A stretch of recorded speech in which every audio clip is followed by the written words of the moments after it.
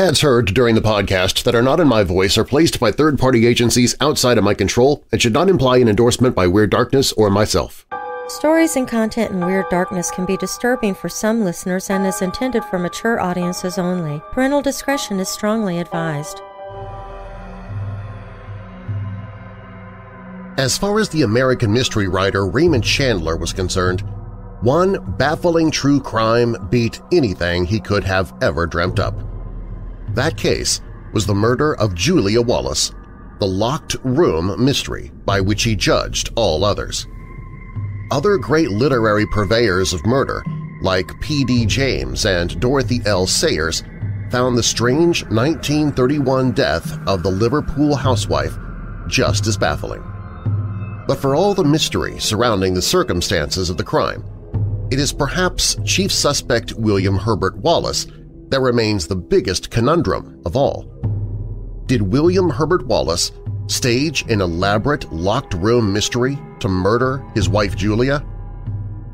I'm Darren Marlar, and this is Weird Darkness.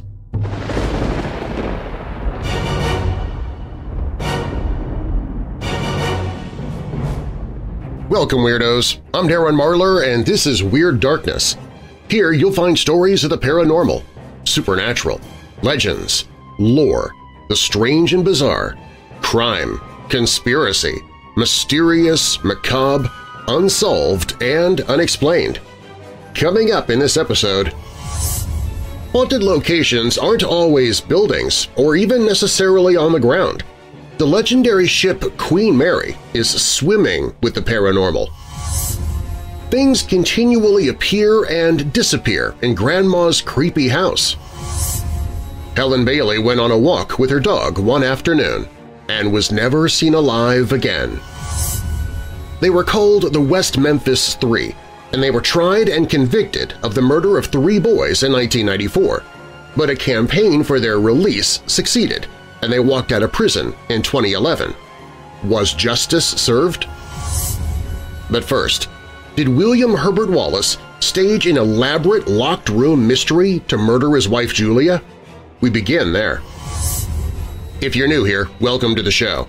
While you're listening, be sure to check out WeirdDarkness.com for merchandise, to visit sponsors you hear about during the show, sign up for my newsletter, enter contests, connect with me on social media, listen to my other podcasts, including Retro Radio, Old Time Radio in the Dark, Church of the Undead, and a sci-fi story podcast called Auditory Anthology.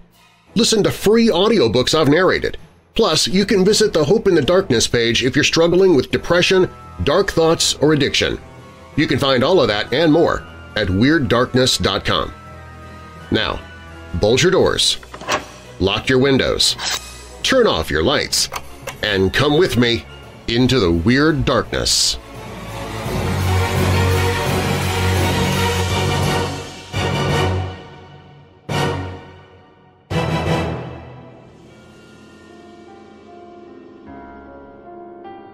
The 52-year-old insurance salesman seemed strangely agitated as he rode the tram to his destination that dark winter evening on January 20th, 1931. Wallace was looking for an address he had never heard of before, and whether deliberately or not, his behavior was ensuring he would be remembered. The tram's conductor recalled how Wallace repeatedly pestered him and his ticket inspector to alert him where to get off. When he eventually pointed Wallace to the correct stop, he seemed particularly keen to impart to the conductor, "I'm a complete stranger around here." On alighting, Wallace struggled to find the house he was seeking. Did 25 Menlove Gardens East even exist? Was he on a wild goose chase? If the suspicion had entered Wallace's thoughts, he had good reason considering the unusual way the appointment had been made. A local cafe where he attended a chess club had received a call for him by phone the previous night, January 19th, the caller giving his name as R.M. Qualtrough. Although Wallace only attended the chess club sporadically, the caller appeared to know he would be there that night and left a message for him with chess club captain Samuel Beatty, asking to meet regarding insurance business. Wallace had never heard of Qualtrough and had never received an unsolicited call like this at his chess club before. But 1931 was straitened times for Depression-era Britain, and he elected to keep the appointment, scenting there may be some valuable commission in it for him. The message directed Wallace to meet Qualtrough at 25 Menlo Gardens East the following night at 7:30 p.m. And here he was, lost in the Liverpool night, trying to find an address that seemed not to exist. He had asked the tram conductors, he had stopped people in the street, he had consulted street directories and newsagents, he even stopped a policeman and recounted to him the whole strange saga. On each occasion, Wallace had made a particular show of mentioning what time he was due to meet this Qualtrough. Was this a cunning murderer's attempt to lay himself a watertight alibi, as some believe, or a flustered insurance salesman failing to make an appointment on time? It turns out there are a lot of Menlo Gardens in Liverpool, north, south, and west. East, however, remains conspicuous by its absence, a fact that was no doubt the subject of local jokes. Whoever had made that call appeared to be pulling Wallace's leg, sending him on a fruitless search for a fictional address. Was this merely a prank, or something more sinister? As the 7:30 appointment evaporated into the night, and with no sign of his destination, Wallace eventually gave up and decided to return home. It was around 8:45 p.m. when John and Florence Johnston, Wallace's next-door neighbors, saw him outside of his house at 29 Wolverton Street. He was looking perturbed, telling them both the front and back door were locked and would not open. Seemingly concerned, he asked the couple, "Have you heard anything unusual tonight?" The neighbors followed Wallace back to the rear of his house and watched on as he tried the back door lock one more time. Oddly, this time it worked, and Wallace entered the house. As the Johnstons waited outside, Wallace lit a lamp and moved carefully around the house. A few moments later, he stepped back outside and said, flatly, "Oh, come and see. She's been killed." To the Johnstons' horror, Julia Wallace was laid out in front of the gas fire in the front room, violently battered to death. Blood splatter splashed across the walls. "They finished her. Look at her brains," a ghostly pale Wallace muttered.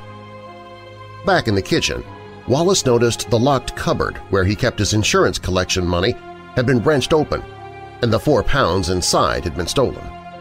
Was this a robbery that had turned to murder? If so, it looked a targeted one. The house had not been ransacked, and nothing else had been taken, including the money from Julia's handbag, which rested on the kitchen table. At this point, John Johnston took charge, ordering his wife and Wallace to stay in the house and touch nothing whilst he fetched the police and a doctor, the latter clearly a futile gesture considering the grisly state of Julia's body in the room next door. 25 minutes later, the first of a cavalcade of officers from the Merseyside Police arrived at the Wallace home. It's fair to say their handling of the case over the next few days left much to be desired. The force had been seriously weakened by a major strike in 1919 that had left half of its staff to be dismissed, those remaining often filling in roles they were not properly qualified or experienced for. The first officers on the scene, PC Fred Williams and Police Sergeant Breslin, made a cursory search of the property. It looked like someone had briefly rifled around in the bedroom, but the rest of the house appeared undisturbed. The officers made one important observation. Underneath Julia's body was a partially burnt Macintosh coat. Had this belonged to the killer, or was Julia wearing it when she was attacked? During the next hour, a pressman from the Liverpool Daily Post arrived to do double duty as the police photographer, and John Edward Whitley McFall, a lecturer of forensic medicine at Liverpool University, called to act as the police forensics expert. McFall's role would prove to be the most contentious, with many commentators feeling he bungled the chance to gather the most vital piece of evidence – the time of death. Even in 1931, Using the cadaver's rigor mortis alone to determine how long someone had been dead was already out of date. But that is exactly what McFall did, stating his opinion that Julia had died at about 8 p.m., 45 minutes before Wallace returned home, based on the body's stiffness.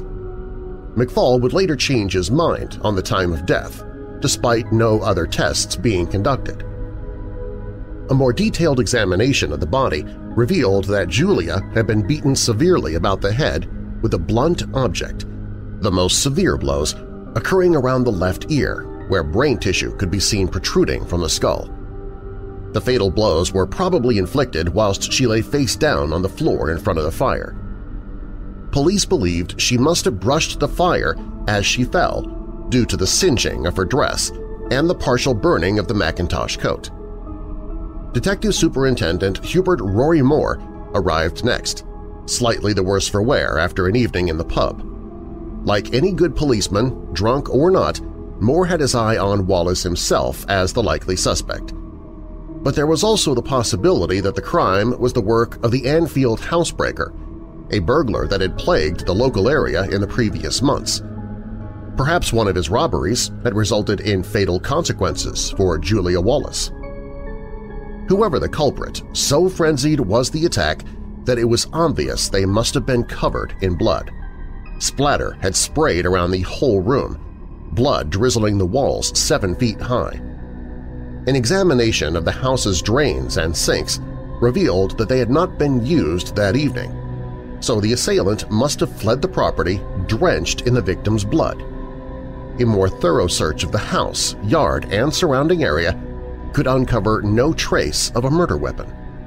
The Wallace's cleaner would tell police a thin metal fire poker and an iron bar from the parlor were missing. Was one of these the murder weapon?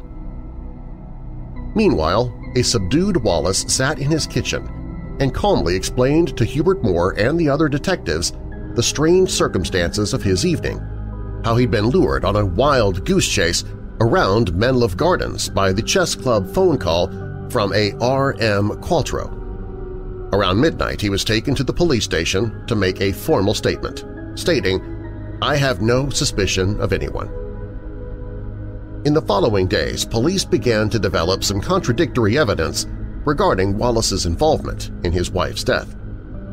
A switchboard supervisor at the Liverpool Telephone Exchange had narrowed the call to the chess club to a phone booth just 400 yards from Wallace's house in Wolverton Street.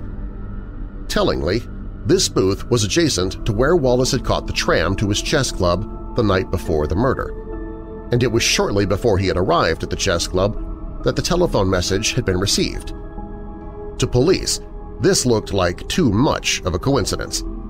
Had Wallace placed the call himself in order to provide himself with an alibi for the murder? The suspicions against Wallace appeared to be crystallizing. He and his wife were, by all accounts, a strange couple. He was frequently ill with kidney troubles, and she was described by their few friends as fastidious and peculiar. A former friend characterized their marriage as strained and lacking in feeling. Had Wallace finally snapped and decided to rid himself of his difficult wife? Police had also noted Wallace's strange demeanor, especially how he had made such a fuss on the tram and around Menlove Gardens, and the number of people he had stopped and asked for directions. From the Johnstons, they discovered the curious business with the locks shortly before the body had been discovered, and how they had magically opened once they were present. Was Wallace ensuring that he would have witnesses when the body was discovered? Despite Wallace becoming the prime suspect, the reconstruction of the times surrounding the murder looked to be exculpatory for him.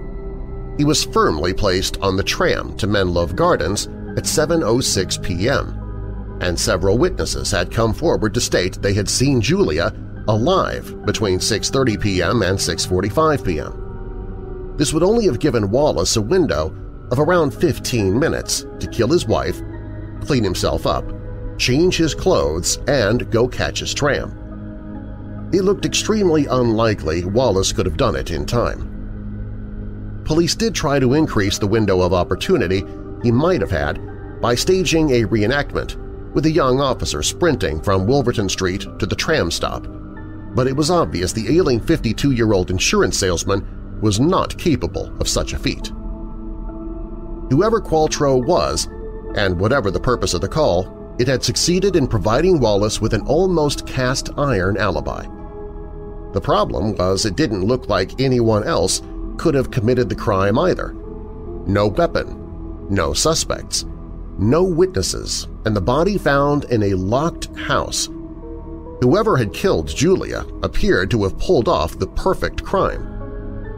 It's no wonder the great mystery writers were so enamored with the case. It would have made a classic story by the likes of Agatha Christie or Dorothy L. Sayers. The aforementioned Raymond Chandler said of it, "The Wallace case is the non-perial of all murder mysteries. I call it the impossible murder because Wallace couldn't have done it, and neither could anyone else." Despite the paucity of solid evidence in the case, the police charged Wallace with the murder. At his short, 4-day trial in April 1931, the prosecution tried to argue that the accused had committed the murder naked, save for the Macintosh found beneath Julia's body, a salacious theory that made a particular impression in the courtroom. The defense countered, with the timings that seemed to be exculpatory for Wallace. The defendant himself cut a lonely, impassive figure throughout, rarely showing any emotion. When called to the stand, he spoke nervously but calmly, refusing to become flustered by the often aggressive questioning of the prosecution. Some thought Wallace's demeanor was what sealed his fate with the jury, rather than the evidence. His round-rimmed glasses, reminiscent of Dr. Crippen, probably didn't help either. Despite a feeling by most observers in the courtroom that the prosecution had failed to make their case, and despite the judge summing up favorably towards the defense, the jurors returned in just a few hours with a unanimous verdict: guilty. "You, William Herbert Wallace, have been convicted of murder upon the verdict of the jury," the court clerk announced. "Have you anything to say why sentence of death should not be passed upon you according to law?" Wallace simply replied, "I am not guilty. I cannot say anything else."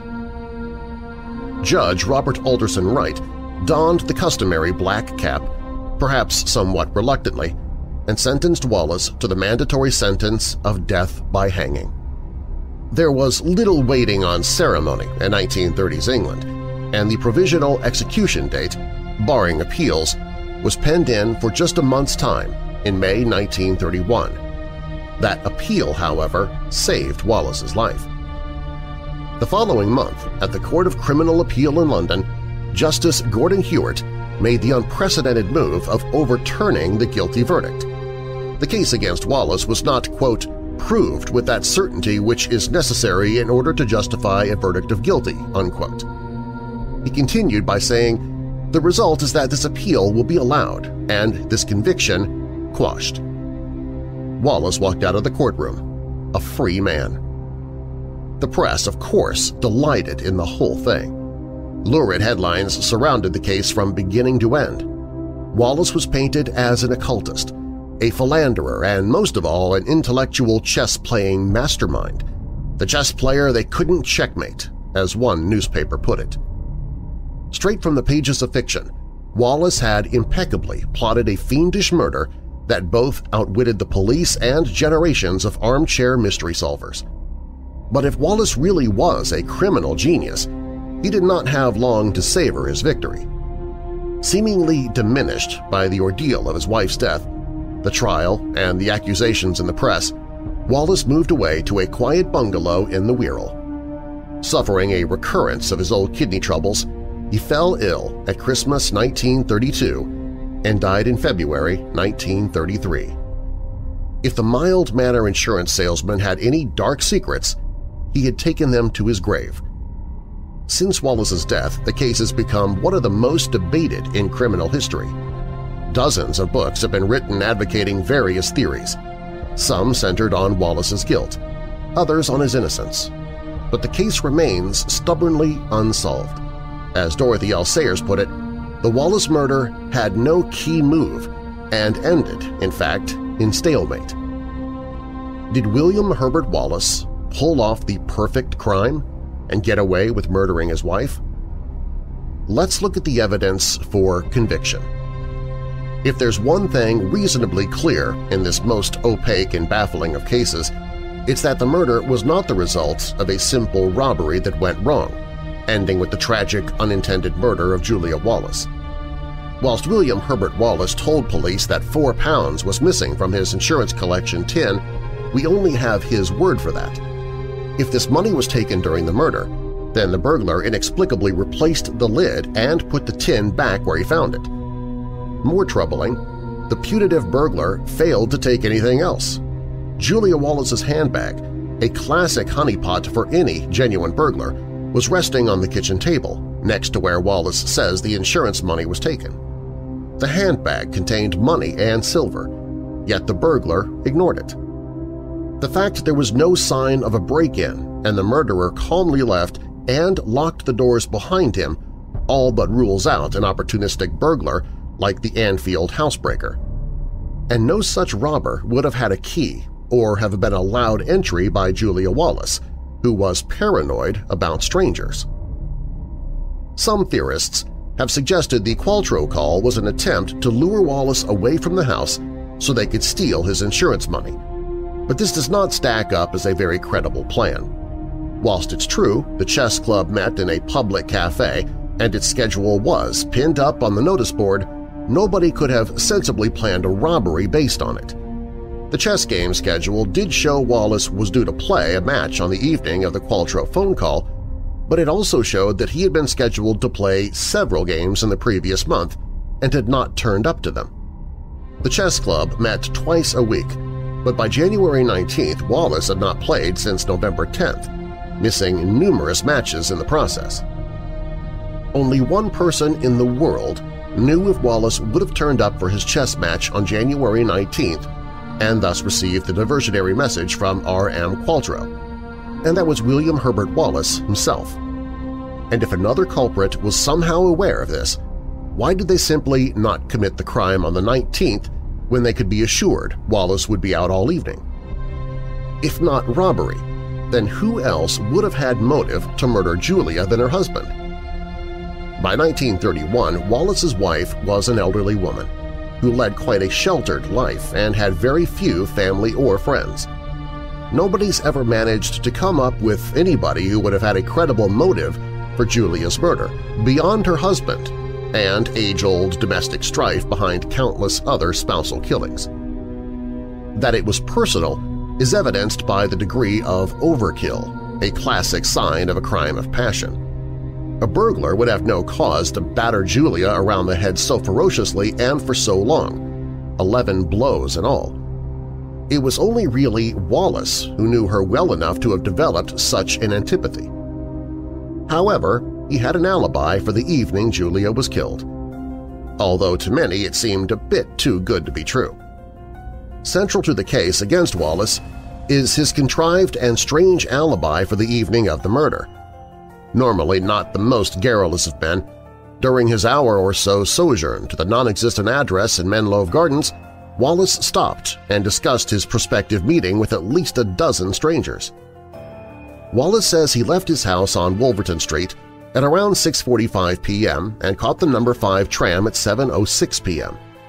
Both the conductor, Thomas Charles Phillips, and ticket inspector Edward Angus recalled how a visibly anxious Wallace repeatedly engaged them in conversation about exactly what route he should take in order to make his appointment at Menlove Gardens East. Both informed their passenger that they were not aware of such an address, but advised him which tram he should take next. As an insurance salesman and collections agent, it was Wallace's job to travel around Liverpool, and he knew the city well. He would often make hundreds of collections in a given week, either by foot or by traveling on the tram and bus network. And he knew the surrounding area of Menlove Gardens quite well. His friend and occasional violin tutor Joseph Crewe lived nearby. Indeed, Crewe told police that Wallace had visited his home on many occasions. In light of what Crewe told police, it did not make much sense that Wallace would need to repeatedly pester the conductor about which route to take. Was his conspicuous questioning on the tram actually Wallace's attempts to establish a timed alibi for his whereabouts during the murder? According to Thomas Phillips, Wallace did not even take his advice anyway, seemingly knowing exactly where he was going. On alighting the tram, Wallace talked to at least 4 local residents: a woman he stopped in the street, a man at a tram shelter, a young man named Sidney Hubert Green, and Katie Ellen Mather, who lived at 25 Menlove Gardens West. None of them had heard of Menlove Gardens East, and North and South didn't have a 25. Wallace claimed in later statements that it had dawned on him that he was on Green Lane, where his friend Joseph Crew lived. He called at Crew's house, but he was not home. He and his wife had gone to the cinema. Was it Wallace's intention all along to stop at Crew's house, ensure the time was noted, and thus give himself an unimpeachable alibi? But with Crew not there, Wallace next stopped P.C. James Edward Sargent, leaving the Allerton Road station at the top of Green Lane. Despite confirming to Wallace that there was no Menlove Gardens East, the naturally reticent Wallace became strangely lugubrious, volunteering the entire tale of the Qualtrough phone call and his wild goose chase around Allerton. The most important thing Wallace discussed with Sargent was the time. "It's not quite 8 o'clock," he said. "No, it's 1:45, replied Sargent.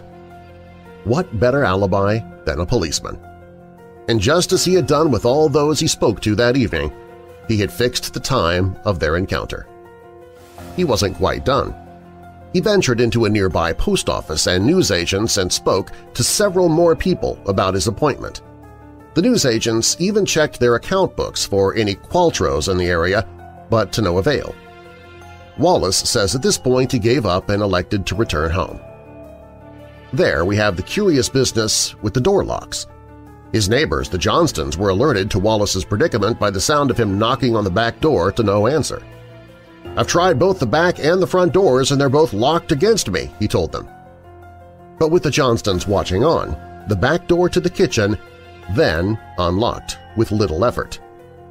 Some believe this to be a theatrical performance on the part of Wallace, designed to ensure he would have his next-door neighbors, the Johnstons, as witnesses as he entered the house and discovered Julia's body. It's certainly hard to reconcile with his innocence. Even if his struggle to open the doors could be explained by old and rusty locks, as the defense maintained at the trial, it does not explain either why he appeared to be so confused by locks he used dozens of times a day, or how the true assailant had entered the property without any sign of force and then locked the doors when they left. As for the mysterious Qualtrough, police searched Liverpool and found 5 people of that name, but all denied making the call. Naturally, since the call was almost certainly part of a criminal plot, nobody would use their real name to make it. Police believed it was Wallace himself who had made the call. He had the opportunity. The phone booth was next to the stop he had caught his tram to the chess club meet the night before Julia's murder, and the timing of the call is not contradicted by his known movements. It also acted as an excellent alibi for him, ensuring he was away from the murder scene on the evening his wife was killed. Whether he could have adopted a gruff voice sufficient to fool his acquaintance, chess club captain Samuel Beatty is far more debatable. It would be a risky move, and if Beatty was to see through the subterfuge, Wallace would have had some serious explaining to do. But as with everything in this case, certainties are hard to come by. The acting pathologist, John McFall, had now revised his time down from 8 p.m. to 6 p.m., a time which helped neither side as it was long before Julia had been seen alive by numerous witnesses. With the uncertainty about the time of her death, this gave Wallace a very slim but not impossible chance to have killed Julia either before or after his journey to Menlove Gardens. However, he would have had to tidy himself up and change his clothes afterwards, due to the amount of blood splatter caused by the ferocious attack on Julia. It seems very improbable Wallace could have had time to do this, however you move the puzzle pieces. Could he have had an accomplice? Some students of the Wallace case believe he did not commit the killing himself, but hired somebody else to do it for him. If correct, this would make many of the objections to Wallace's guilt based on the timings of the murder go away, and there is some evidence that points in this direction. In Wallace's police statements, he states that he returned straight home after giving up on his appointment with Qualtrough and did not talk to another person again. This was contradicted by 20-year-old typist Lillian Hall, who says she saw him at around 8:35 p.m. talking to another man on Richmond Road, close to Wolverton Street. Hall had known the distinctively tall and angular-looking Wallace by sight for years. She was friends with his next-door neighbor's son. Was this man an accomplice? The man who actually murdered Julia whilst Wallace was establishing his alibi? If this encounter was simply an innocent exchange with a friend or a stranger, Wallace would clearly have no reason to deny it and cast the glare of suspicion on himself.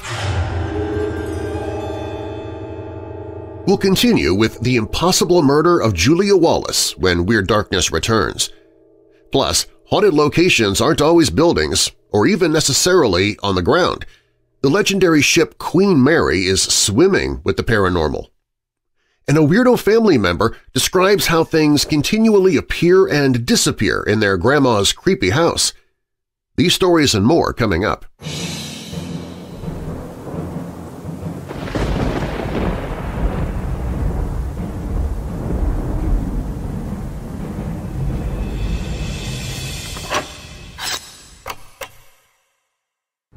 Sometimes you feel a bit nutty, especially if you're a weirdo. If that feeling transfers to your taste buds as well, I've got some great news for you. Weird Dark Roast Nutty Mummy Coffee. Wrap your taste buds around this medium dark roast blend with shrouds of almond, honey, and chocolate. Each bag of Nutty Mummy is exclusive to Weird Darkness and is roasted to order, then bagged specifically for you to ensure maximum freshness for you, your mummy, and anyone else you share it with. Entomb your old coffee and bring your taste buds back from the dead with Weird Dark Roast Nutty Mummy at WeirdDarkness.com/coffee. That's WeirdDarkness.com/coffee.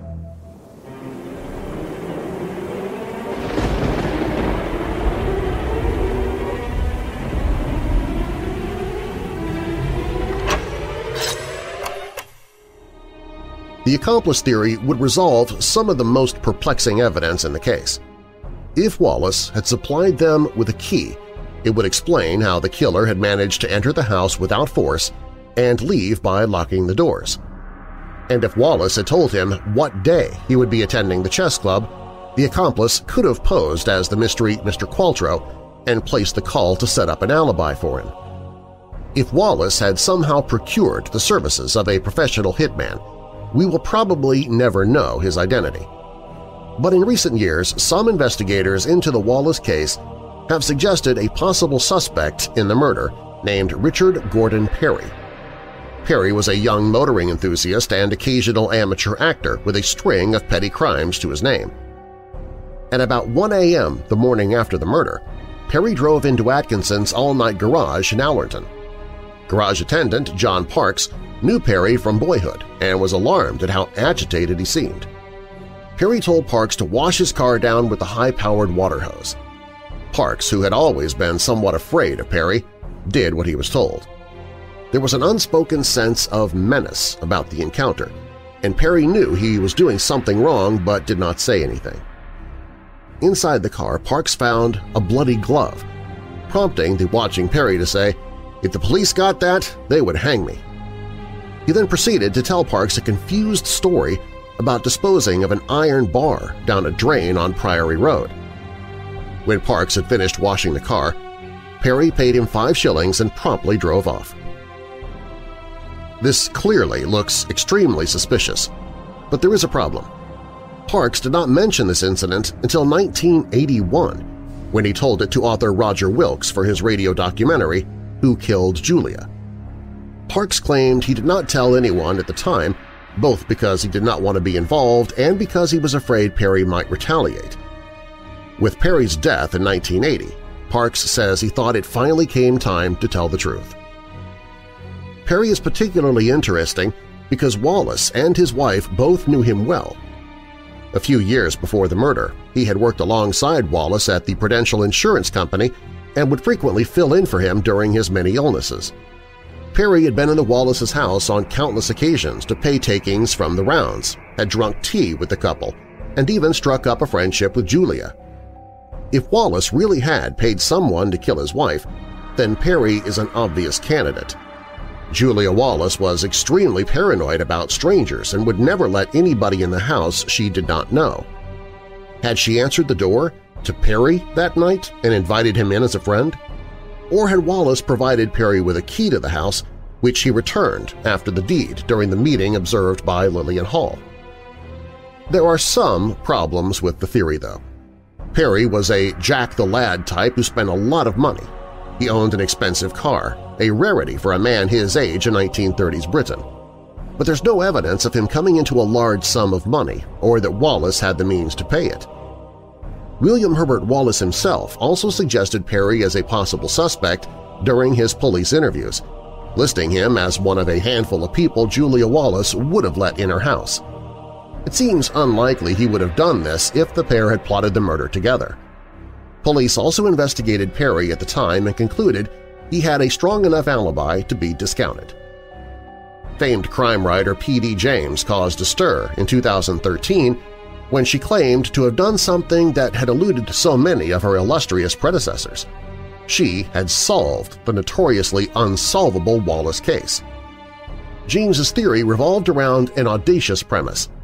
What if the Qualtrough phone call and the murder were entirely unrelated?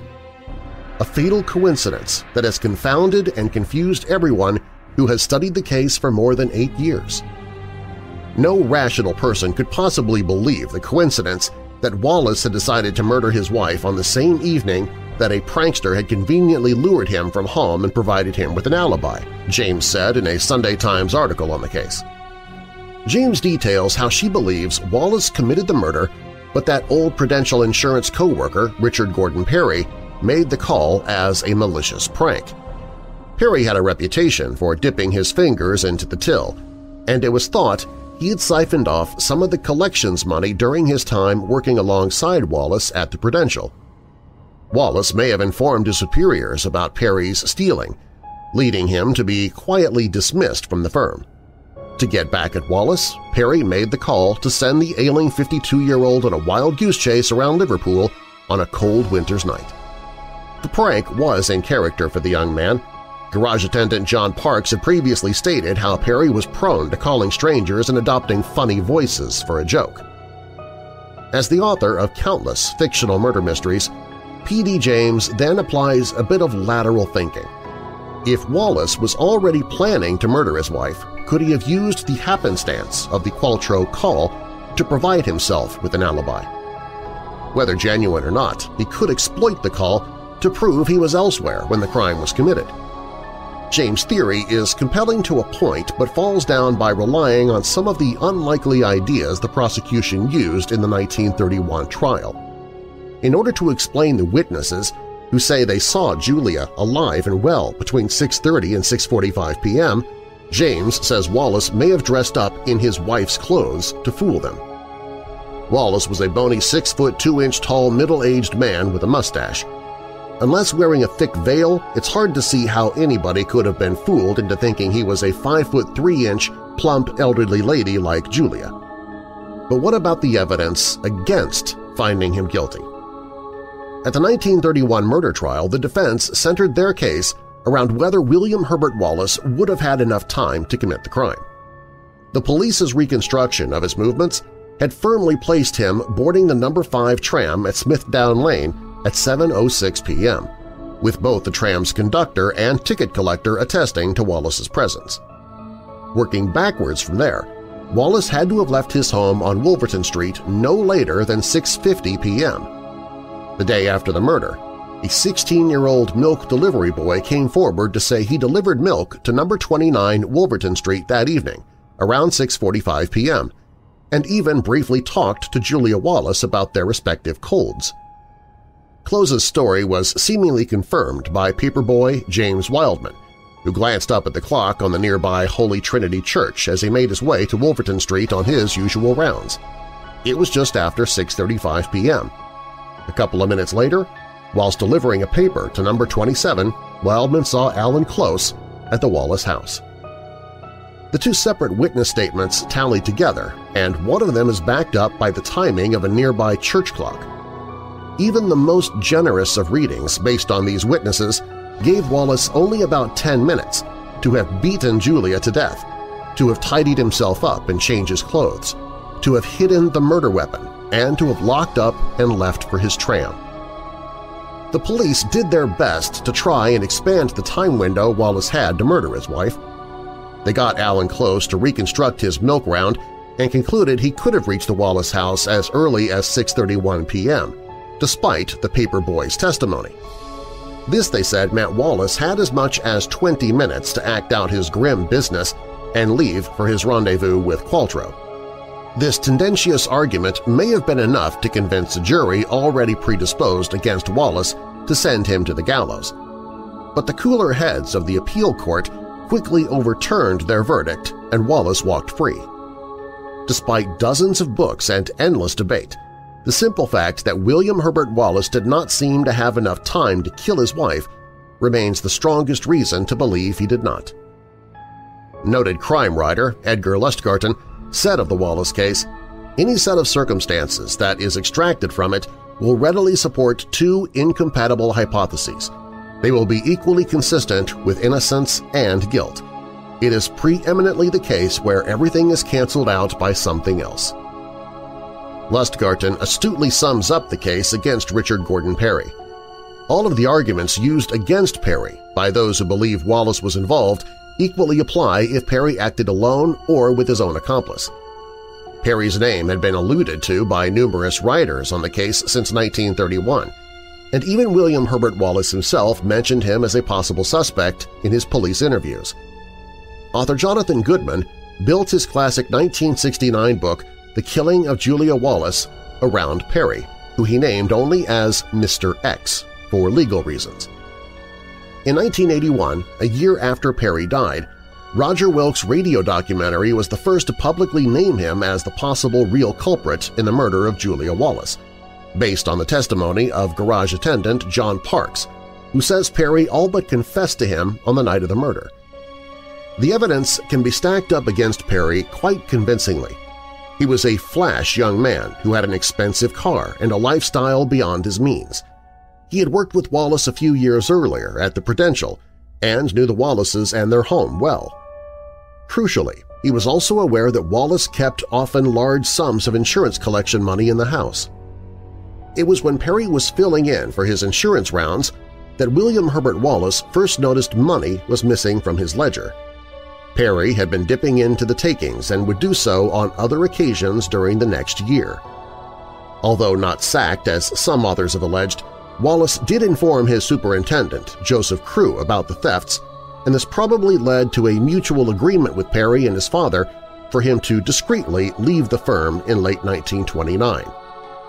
Most authors who promote the Perry theory believe the young man, perpetually short of money and with a string of petty criminal offenses to his name, decided to rob Wallace for his Prudential insurance takings. Some authors promote a variation on this theory where Perry himself had an accomplice, another former Prudential employee called Richard Marsden. Perry frequented the Cottle Cafe, where he was an occasional player in an amateur dramatics group that rehearsed there. The Cottle Cafe was also where Wallace's chess club met, and where the chess match schedule showing he was due to play on the 19th of January was pinned to the notice board for all to see. According to John Parks, Perry had a facility with affecting voices and would often make prank calls to people.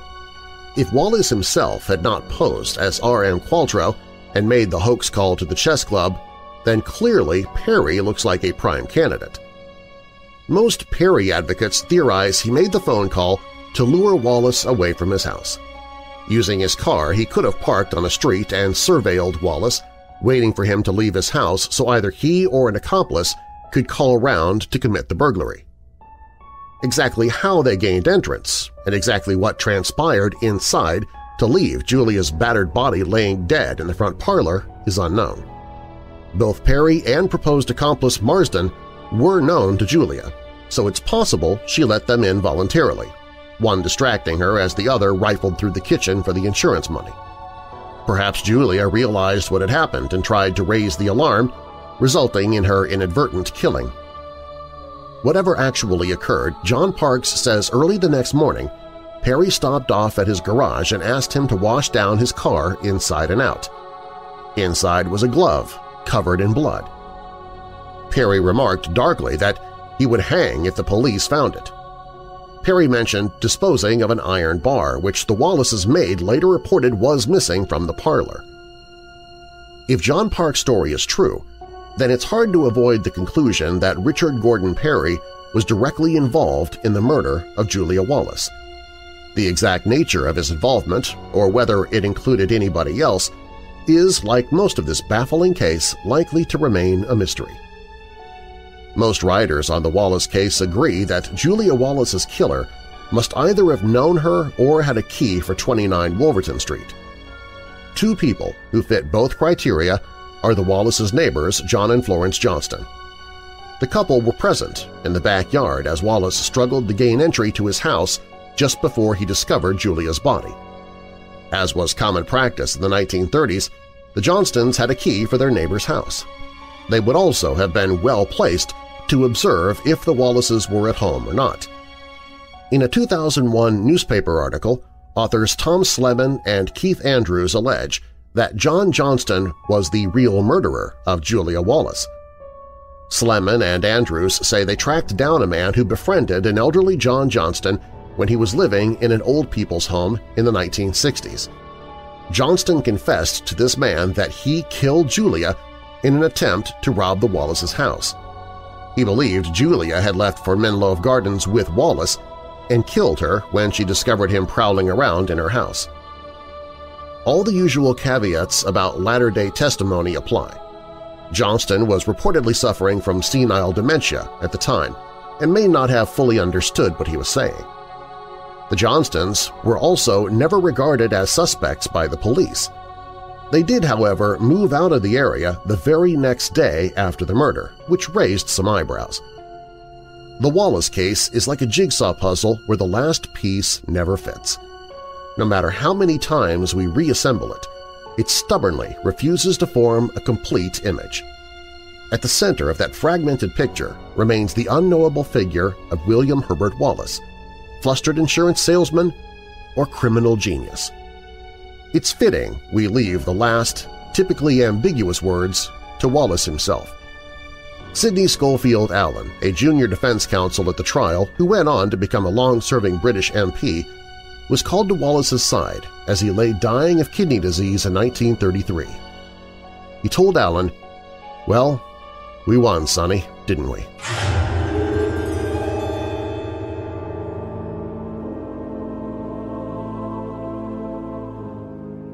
Surely one of the most luxurious and world-famous cruise ships ever launched was the HMS Queen Mary.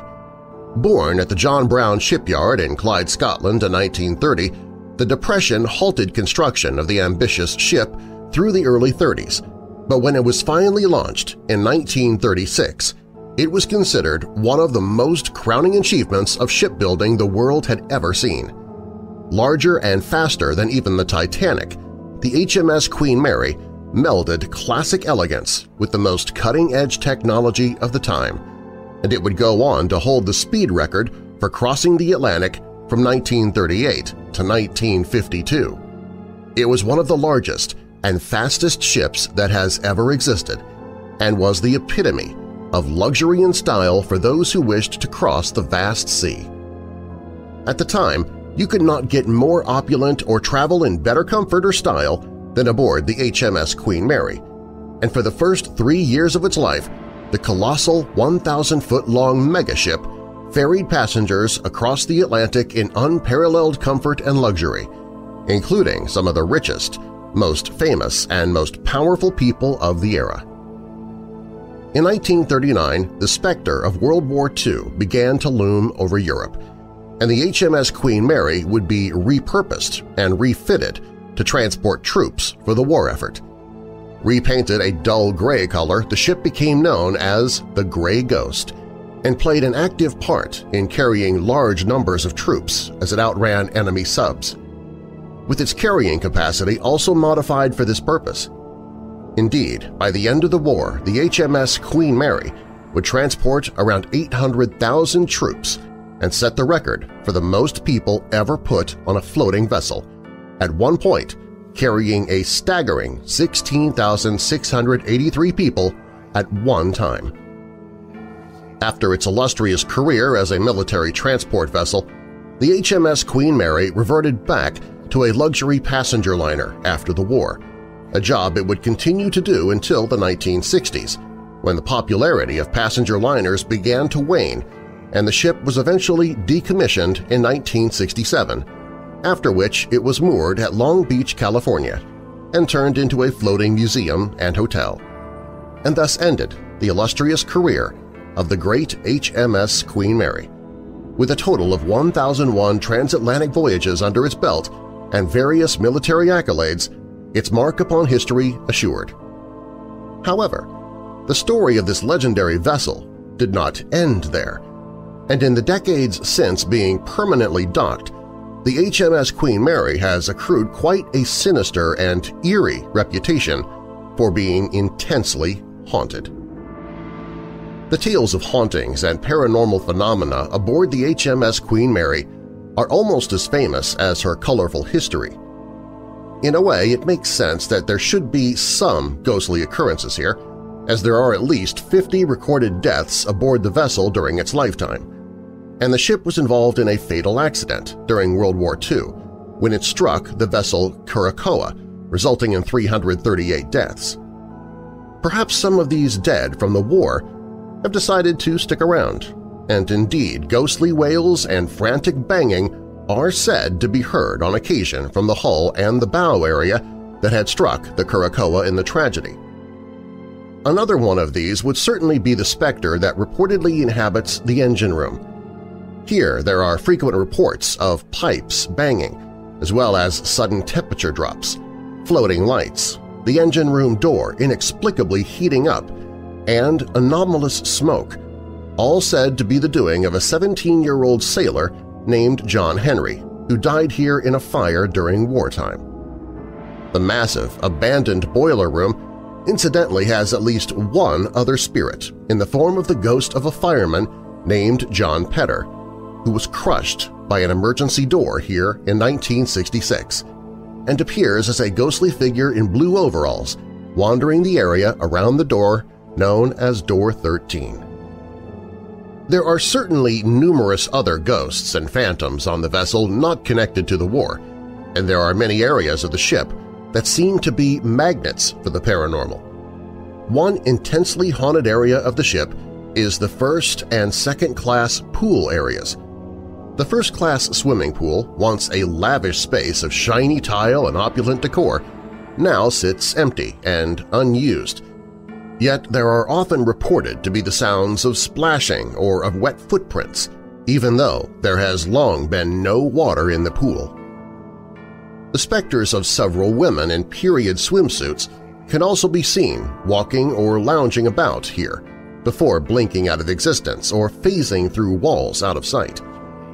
These particular entities seem to show no awareness whatsoever of being observed or of others around them, and they largely go about their business as if they are still on the luxury cruise. Both of the swimming pools also supposedly harbor the spirits of several children who can be heard laughing, giggling, or running around. The most famous of these is a spirit called Jackie, which inhabits the second-class pool and is said to be the girl who drowned during the luxury liner's heyday. Jackie purportedly carries with her a teddy bear, often calls out for her mother, and will allegedly sometimes whistle or hum Twinkle, Twinkle, Little Star. Eerily, she is also known to hum or whistle back songs that visitors sing, with some ghost hunters doing this in an effort to draw her out. A companion of Jackie's is the ghost of a girl called Sarah, who is known as being rather mischievous and prone to acting up, sometimes tugging at clothing, tapping, pushing, or even slapping guests. Even spookier still is a ghost said to prowl the pool area that leaves behind the smell of cigarettes and is known for growling ominously, leading to the spirit's nickname, Grumpy. The pool's changing rooms have their own strange phenomena as well. A woman is said to have been murdered here, possibly raped as well, which has led to an oppressive sense of dread that can suddenly overwhelm visitors. And there is also sort of a vortex that is said to swirl here through which various spirits travel to and from the ship. Many of the ship's other areas are haunted as well. Some of the staterooms are known to be intensely haunted, in particular stateroom B340, which is so plagued with paranormal activity such as lights turning on and off, the phone ringing with no one on the line, faucets turning on by themselves, moving furniture, sheets ripped off the beds, and numerous anomalous noises that the room is no longer rented out at all. Stateroom B474 also has a spirit in the form of a little girl named Dana, who is said to have been murdered there along with her family. A shadowy figure of a man wearing a 1930s-style suit is also often seen wandering about the staterooms on some inscrutable errand.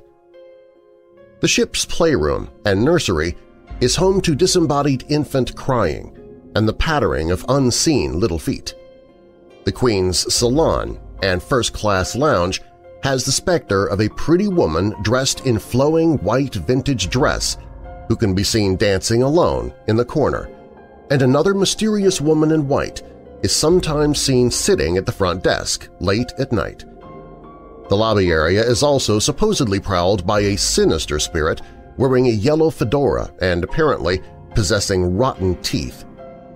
Other assorted areas of the ship that are haunted include the captain's cabin, the helm, and the Winston Churchill's suite, which are often permeated by the smell of phantom cigar smoke, supposedly from the former captain Treasure Jones, who loved cigars.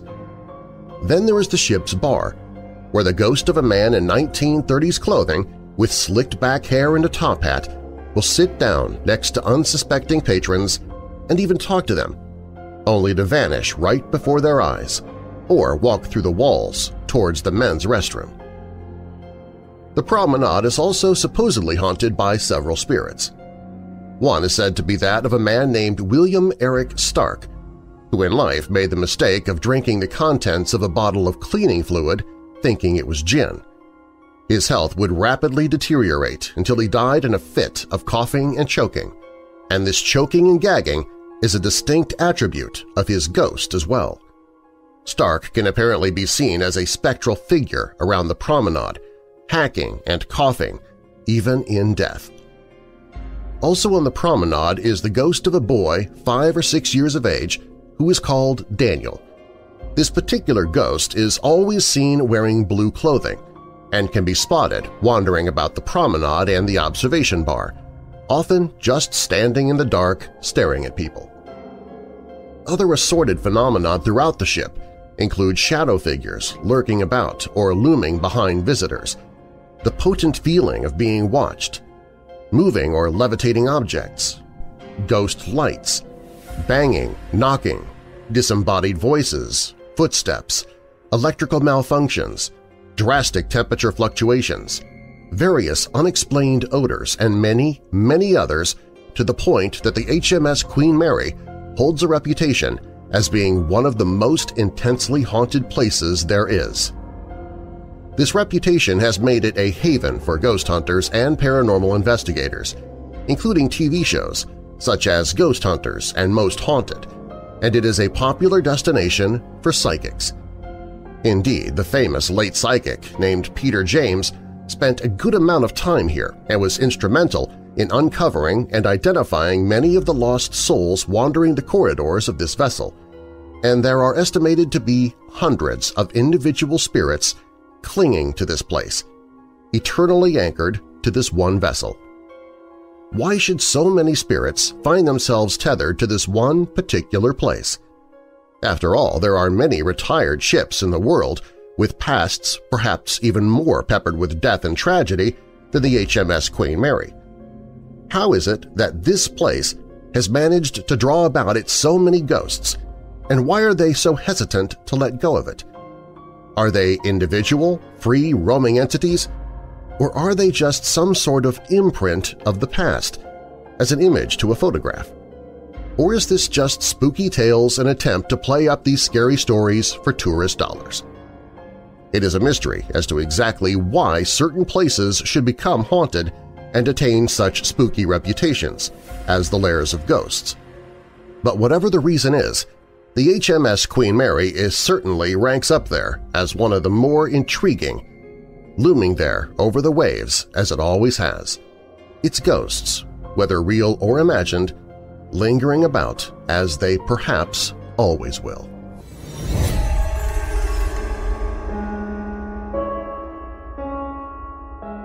I've seen quite a few dead people, and strange things happen to me, but here's a story about my grandmother's house.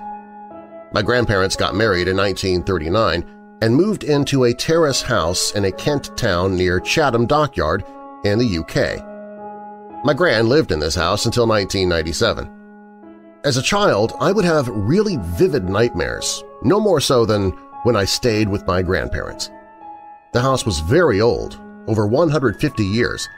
It wasn't that creepy, but as I got older, strange things started to happen after my mom and my granddad died. I'd see a black mist behind me in a mirror. I'd have strong feelings that my mom or my grandfather were standing behind me. My grandfather smoked a very pungent tobacco. 5 years after his death, the area where his chair once sat used to suddenly fill with the smell of tobacco and dissipate very soon afterwards. My gran didn't smoke. These ghosts were friendly, but there was one ghost that was not. A medium friend of my gran told her there was a Victorian woman in the house and was pacing the room in agitation, trying to keep calm, but was wringing her hands. Objects would disappear and reappear in odd places. I got into the habit of demanding that they were brought back, and they always were, but not where you left them. At night, if you stayed up late, the room would grow cold, and you felt this feeling of agitation and worry. My gran told me she woke up one night and saw a woman in a long black dress walking across the room. When my gran died in 1997, things got much worse. I would have the most vivid, horrible nightmares. I'd wake up to find the window in the room opened. I asked my then-boyfriend to move into the house with me. He worked nights and was often in the house alone in the daytime. I never said anything about ghosts, but he told me that he could smell tobacco in the house, which made me go cold. One night we came home from a night out and found a poster I had on the wall in another bedroom, which had migrated to our bedroom and was squarely in the center of our bed. At night, the atmosphere in the house was thick and unwelcoming. We were packing up to leave the house, and we were going out. We had a silly argument as my boyfriend was late home and we were going to be late, but he wanted a bath. I went upstairs to get a towel. The bathroom was downstairs off the kitchen. As I came towards the kitchen, I swore I saw a man that wasn't my boyfriend at the sink. All the hairs on the back of my neck stood on end. Then he was gone. We moved out not long after that. One of the nicest stories about my grandfather's ghost happened on the day of his funeral. My granddad was much older than my gran and had been married before in the 1920s. He wore a ring his first wife gave him all his life. My gran told me that in the future, that's your ring. Well, on the day of the funeral, my gran wore my granddad's ring even though it was too big for her. When she went back to the house, she was distraught because she had lost the ring. We pulled the house apart after the wake, but we couldn't find it. My gran said out loud, "Please, Oswald, bring the ring back." I went upstairs to tidy up where we had been pulling everything out. All the contents of my gran's dressing table were on the floor, moved during the search. In the center of the empty dressing table was the gold ring. There's no way we would have missed it. That ring is now my wedding ring.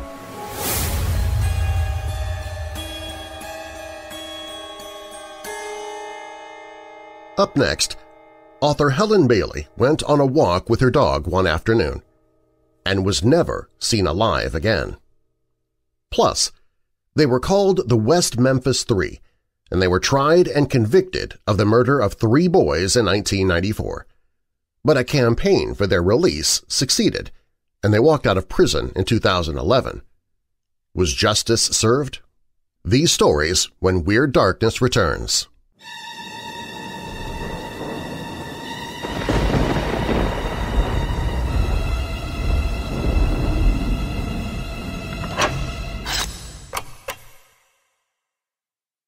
There are very few among those with a love for the supernatural who don't also have a passion for Edgar Allan Poe.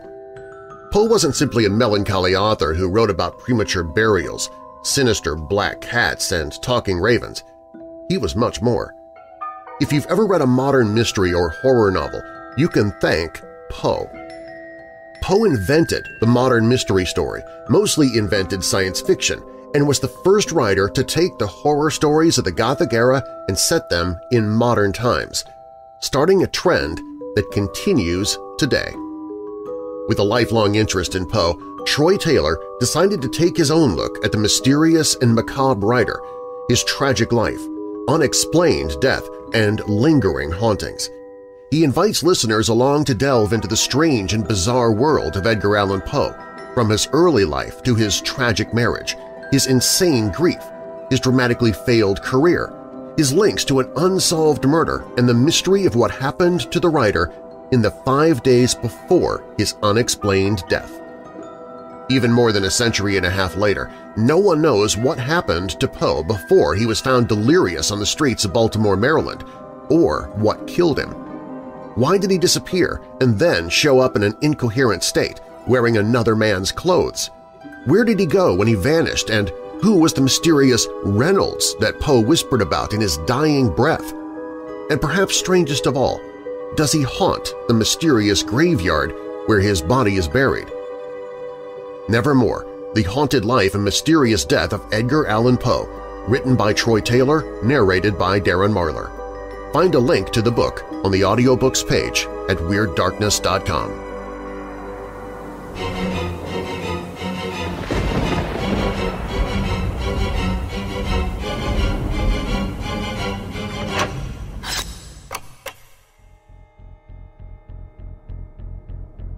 In February 2011, Helen Bailey and her husband John Sinfield took a much-needed vacation to Barbados. It was the perfect time to escape the dreary skies of a London winter. Sinfield, the founder of a licensing rights company, and Bailey, a successful author, were sitting beachside in their lounge chairs when Sinfield got up to take a dip in the ocean. Shortly after beginning his swim, though, Sinfield disappeared among the waves. A riptide pulled him down, drowning him. Bailey found herself alone for the first time in decades. A prolific writer, Bailey had long expressed herself on the printed page. She wrote the successful young adult series Electra Brown, which was beloved by readers for its humorous depictions of teenage life. But her writing took a more serious tone in a website she created to discuss her grief after Sinfield's death, called Planet Grief. Bailey hoped that Planet Grief would serve as a place of comfort and healing for others who had experienced loss. Bailey herself had been feeling more optimistic in the years after her husband's death. She had met someone through a support group on Facebook a few months after John's passing. She was a widow. He was a widower. They connected and exchanged letters and emails. She referred to him as the Gorgeous Gray-Haired Widower, or GGHW, on her website. His real name was Ian Stewart. The couple became engaged sometime in early 2016. Bailey moved into a sprawling home with Stewart in Royston, the first time she had lived away from London. She had written that she missed London but was looking forward to her future with Stewart. Stewart's 2 sons also lived in their home, as did Bailey's beloved dachshund, Boris. Boris was famous in his own right. An animated version of the dog appeared on the cover of Bailey's published book about grief and healing, When Bad Things Happen in Good Bikinis, Life After Death and a Dog Called Boris. On April 11, 2016, Bailey took Boris for a walk around the Royston neighborhood, as she did nearly every day. The pair were never seen alive again. 3 days later, Stewart reported her missing, telling police that Bailey failed to return home from her walk with the dog. He also showed police a note, allegedly written by Bailey, which said that she was going to take time away at a family home. For weeks, the search for Helen Bailey continued.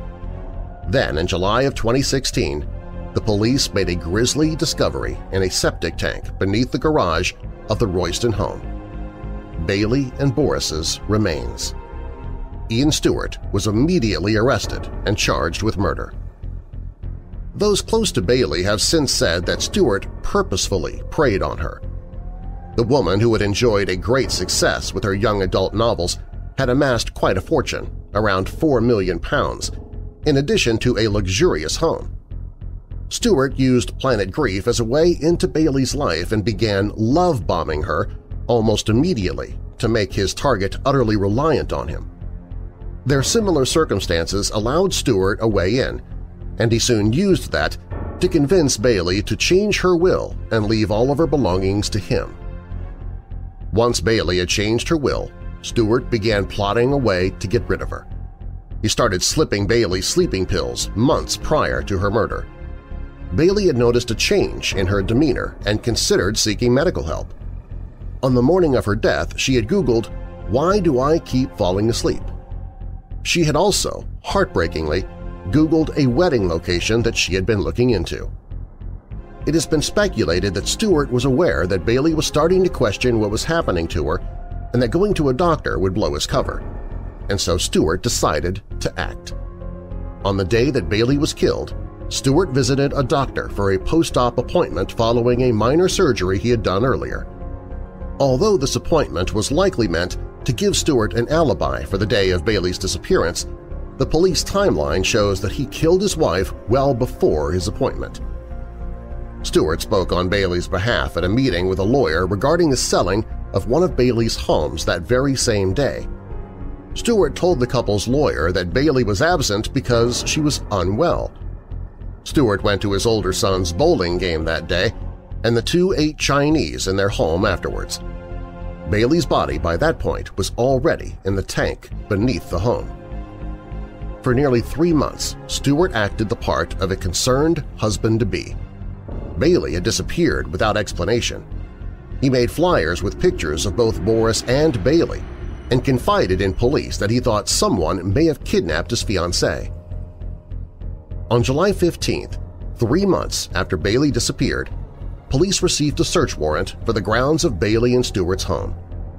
The tip traced back to comments made by a neighbor who told police about a septic tank hidden below her neighbor's garage.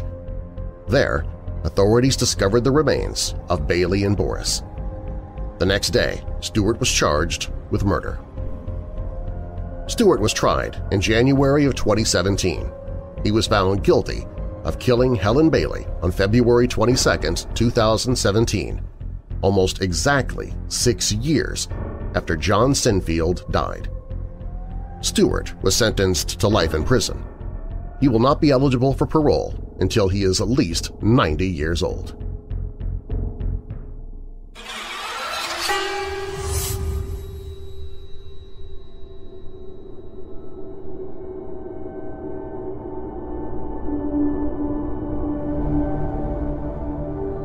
Few people who have watched the documentary film Paradise Lost remain unconvinced by its central tenet, that the young men imprisoned in 1994 for the murder of 3 boys at Robin Hood Hills in West Memphis, Arkansas, were wrongly convicted. The film makes a persuasive case that the accused men, Damien Echols, J.C. Miskelly, and Jason Baldwin, suffered a miscarriage of justice, victims of a prejudiced police and legal system that discriminated against them because they were weird kids who dressed in black and liked heavy metal music.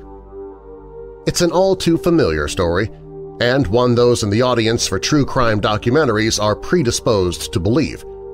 Many similar films have documented sad, true stories of minorities, misfits, and outsiders being railroaded and wrongly convicted of heinous crimes by small-minded, conservative legal systems. The film's thesis follows a familiar pattern. Damien Echols and his friends were scary and strange teenagers who liked heavy metal music and even indulged in satanic rituals in the woods. When 3 young boys are murdered and dumped, hog-tied and naked in local woodlands, provincial-minded police quickly focused with scant evidence on the teenagers as the likely perpetrators. The small-minded local community turned on the accused. False testimony and confessions were suborned by the police, and with the recent satanic panic scare still in people's minds, prosecutors distorted facts and unfairly used the boys' lifestyle and demeanor against them at the trial. But what if the prejudice in this case was the other way around? What if the real distortions and manipulations were committed by the film rather than the prosecution? Is it possible that there was a genuine case against these 3 men, one that is a lot stronger than depicted in the film Paradise Lost?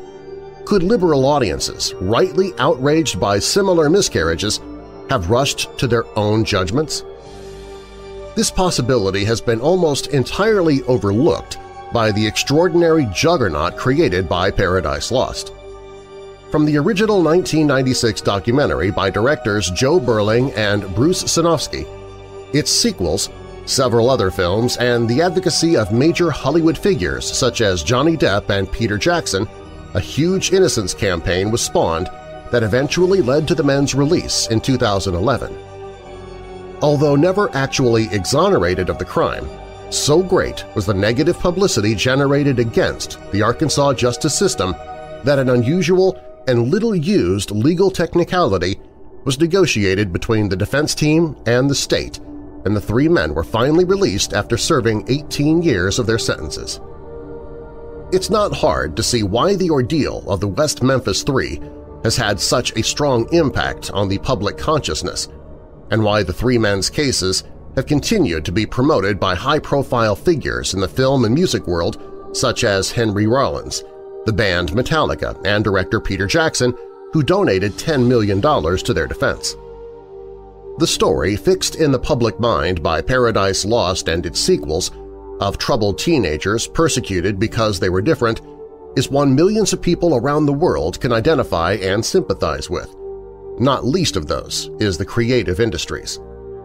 But with so much myth, propaganda, and rumor having been spread since the 3 men were jailed in 1994, it's easy to forget exactly why they were convicted in the first place. The films and the innocence campaigners have done such a good job of editing out many of the inconvenient facts and evidence that many are unaware that a solid case exists against the men at all. Could it be those original detectives and prosecutors, most of whom maintain the men are guilty, were right after all? To understand why Hollywood may have made a grave mistake in their advocacy of the West Memphis Three, we must travel back to a nightmare day in 1993 when this terrible story begins. Police in the small Arkansas city of West Memphis were first alerted that something was wrong on the night of May 5, 1993. The parents of 3 local boys had reported their sons, 8-year-old Steve Branch, Michael Moore, and Christopher Byers, missing. A small search was conducted in the surrounding area, but no trace of the children was found. Concern for the boys deepened after they had still not been found by the following morning, and a major search was launched by the police and Crittenden County Search and Rescue at 8 a.m. A police helicopter swept the whole area, and 50 searchers, including many local volunteers, focused on an area of woods in West Memphis called Robin Hood Hills. That afternoon, the grimmest of discoveries was made. Parole officer Steve Jones found a black tennis shoe near to where the woods bordered the Blue Beacon car wash. In a nearby ditch, Sergeant Mike Allen then discovered the naked body of a boy, his hands tied together with shoelaces. Following the course of the ditch, the bound bodies of 2 more boys were soon found. The boys' clothes were found scattered around the creek. Some items had been pushed into the mud with sticks, and the trousers were inside out. One of the boys, later identified as Chris Byers, was covered in lacerations and had the skin from his penis and scrotum removed. The autopsies found that Chris Byers had died from knife wounds, and Steve Branch and Michael Moore from drowning. Luminol tests revealed enough blood on the ground to indicate they were probably killed where they were found. A lack of tracks or drag marks also indicated the boys had been attacked and killed in the woods. The fact that there were 3 victims and they were tied up with different types of knots pointed to multiple killers.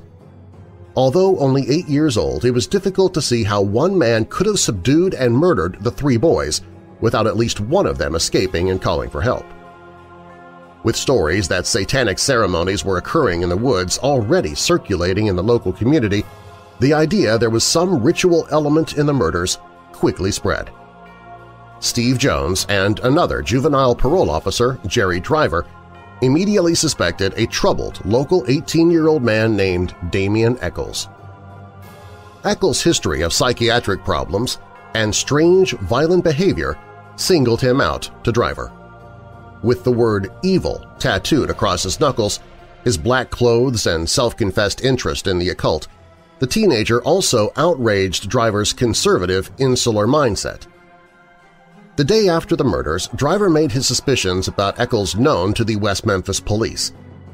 The Innocence Campaign has made legitimate criticisms about the blinkered attitude of people like Steve Jones and Jerry Driver. Much of their aversion to Eccles was based on petty prejudice rather than hard facts. However, once the police were made aware of the teenager, a very real case quickly developed against him, and one nothing to do with how he was dressed. Police first interviewed Damien Eccles on May 7th and would talk to him several times in the next few days.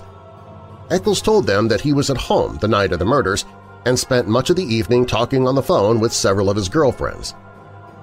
Aside from his alibi, some of Eccles' statements in these interviews are strange and alarming enough to naturally attract the suspicion of detectives.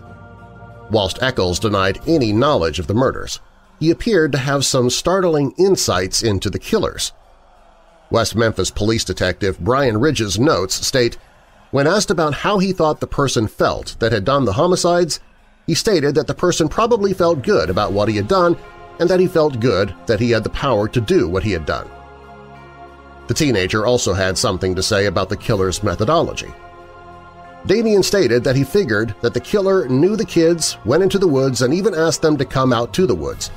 He stated that the boys were not big, not smart, and they would have been easy to control.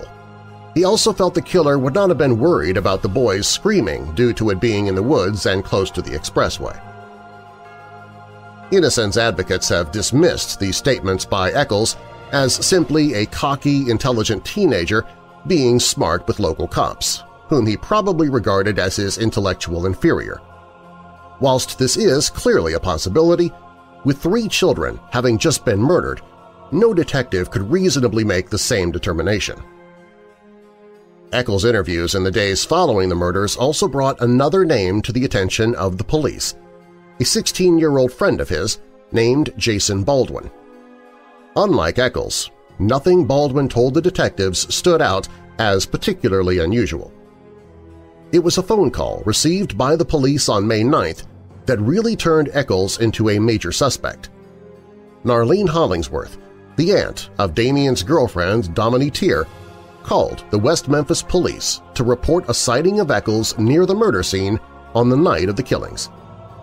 According to Narlene and 3 other members of her family, they saw Eccles at around 9:30 p.m. walking in an area very close to where the bodies were later found. He was also covered in mud.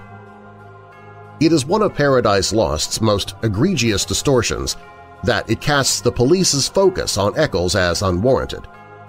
The West Memphis police's honesty and competence have been repeatedly questioned over the years, but by May 10th they had genuine reason to believe that Eccles was both lying to them about his alibi and was near the murder scene at the time the boys died.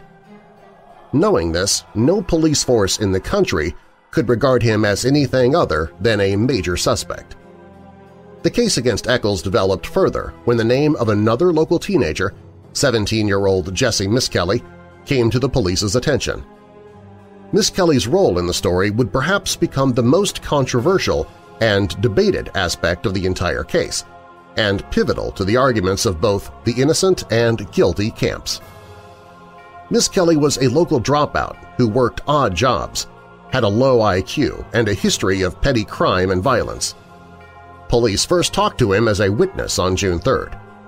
Sensationally, within hours, Miss Kelly would confess to the entire crime, stating that he, Damien Eccles, and Jason Baldwin had beaten and murdered the boys. On the basis of the confession, Miss Kelly and the other 2 suspects were arrested and charged with the murders. Miss Kelly's statements would form one of the cornerstones of the case against the 3 men.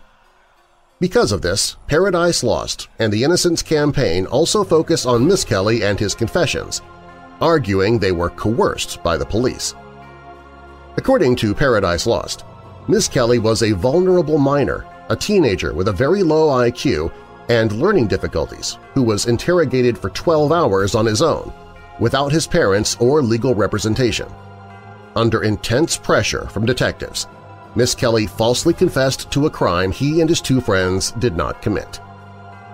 This false confession narrative is central to the entire Innocence Campaign, but it is seriously misrepresented in the films.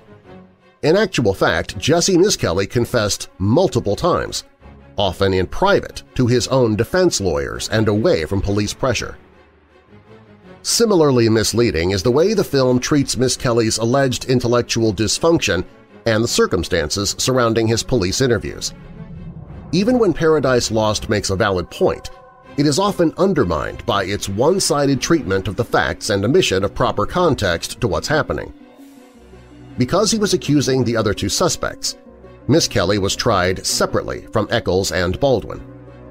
Despite the shortcomings of the prosecution case alleged by the Innocence Campaign, 2 separate juries in 1994 were sufficiently convinced to convict the 3 men. Eccles was sentenced to death, and Baldwin and Miss Kelly were sentenced to life imprisonment. None of the films make any attempt to interview the jury members to try and understand why they thought the men were guilty, settling instead to insinuate that they were gullible and prejudiced for doing so. The first Paradise Lost film was released in 1996, building on a campaign that was developing on the then-emerging Internet. Sequels released in 2000 and 2011 follow supporters of the men and their attempts to get the verdicts overturned. West of Memphis, produced by Peter Jackson and Damien Eccles himself, was released in 2012, covering much the same ground as Paradise Lost. The film concludes with the deal made between prosecutors and the defense team that saw the men released in 2011. The rarely used Alford plea allowed the men to be released on the condition that they admit the state had enough evidence to convict them should the case go to another trial.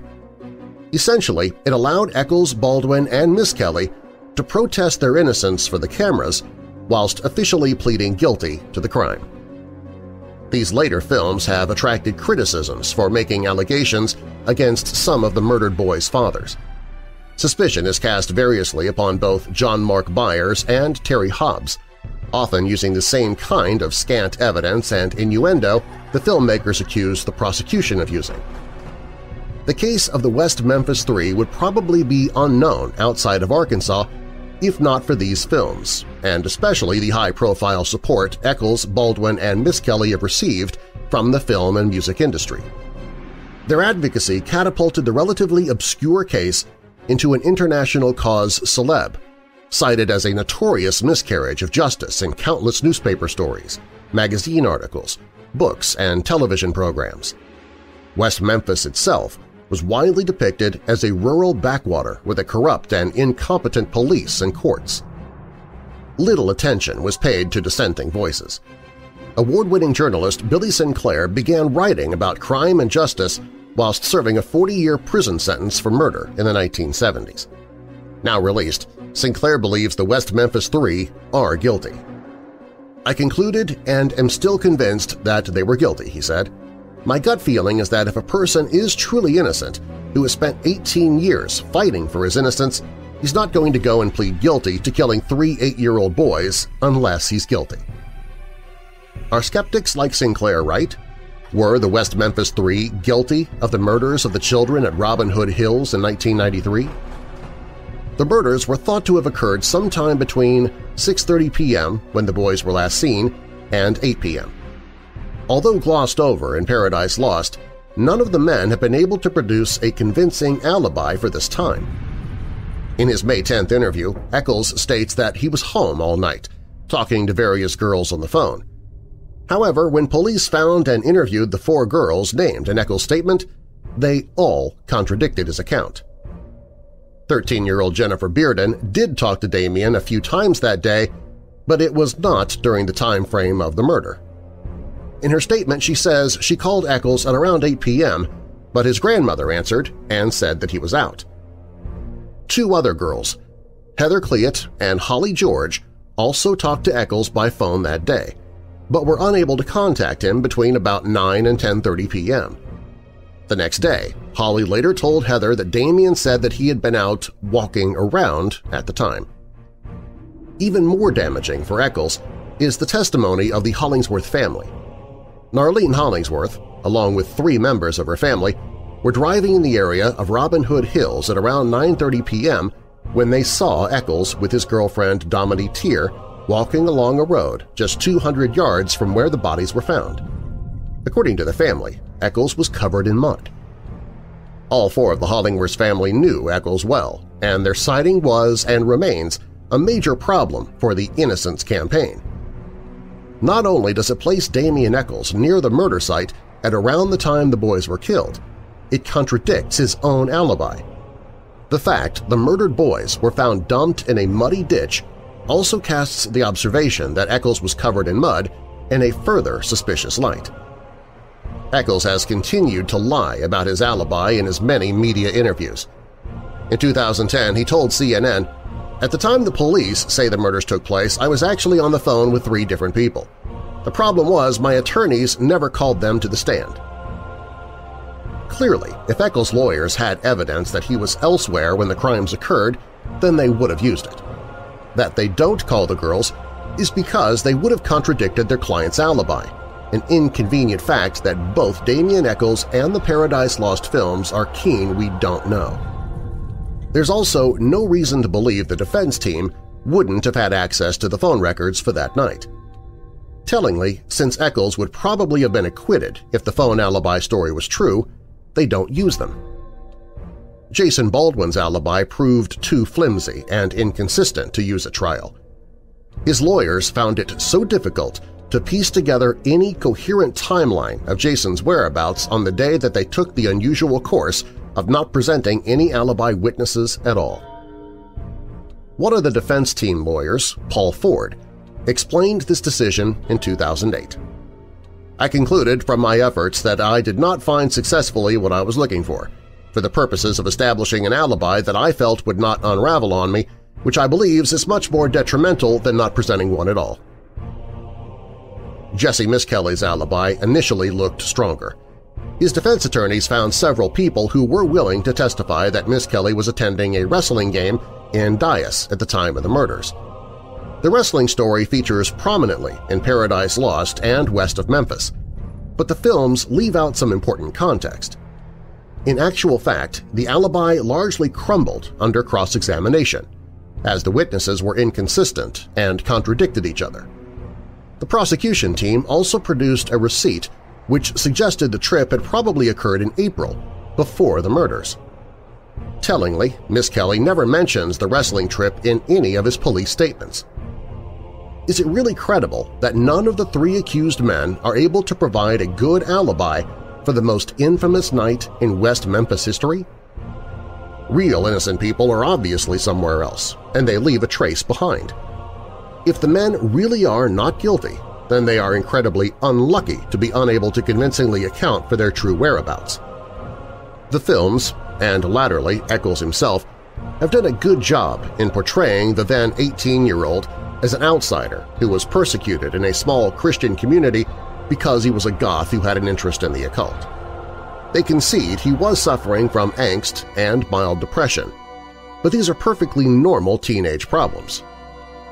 What the Innocence campaign studiously avoids is the fact that Eccles was actually mentally ill at the time of the murders, a self-confessed psychopath with a long history of serious psychiatric problems. Eccles had been hospitalized for mental health issues twice the previous year.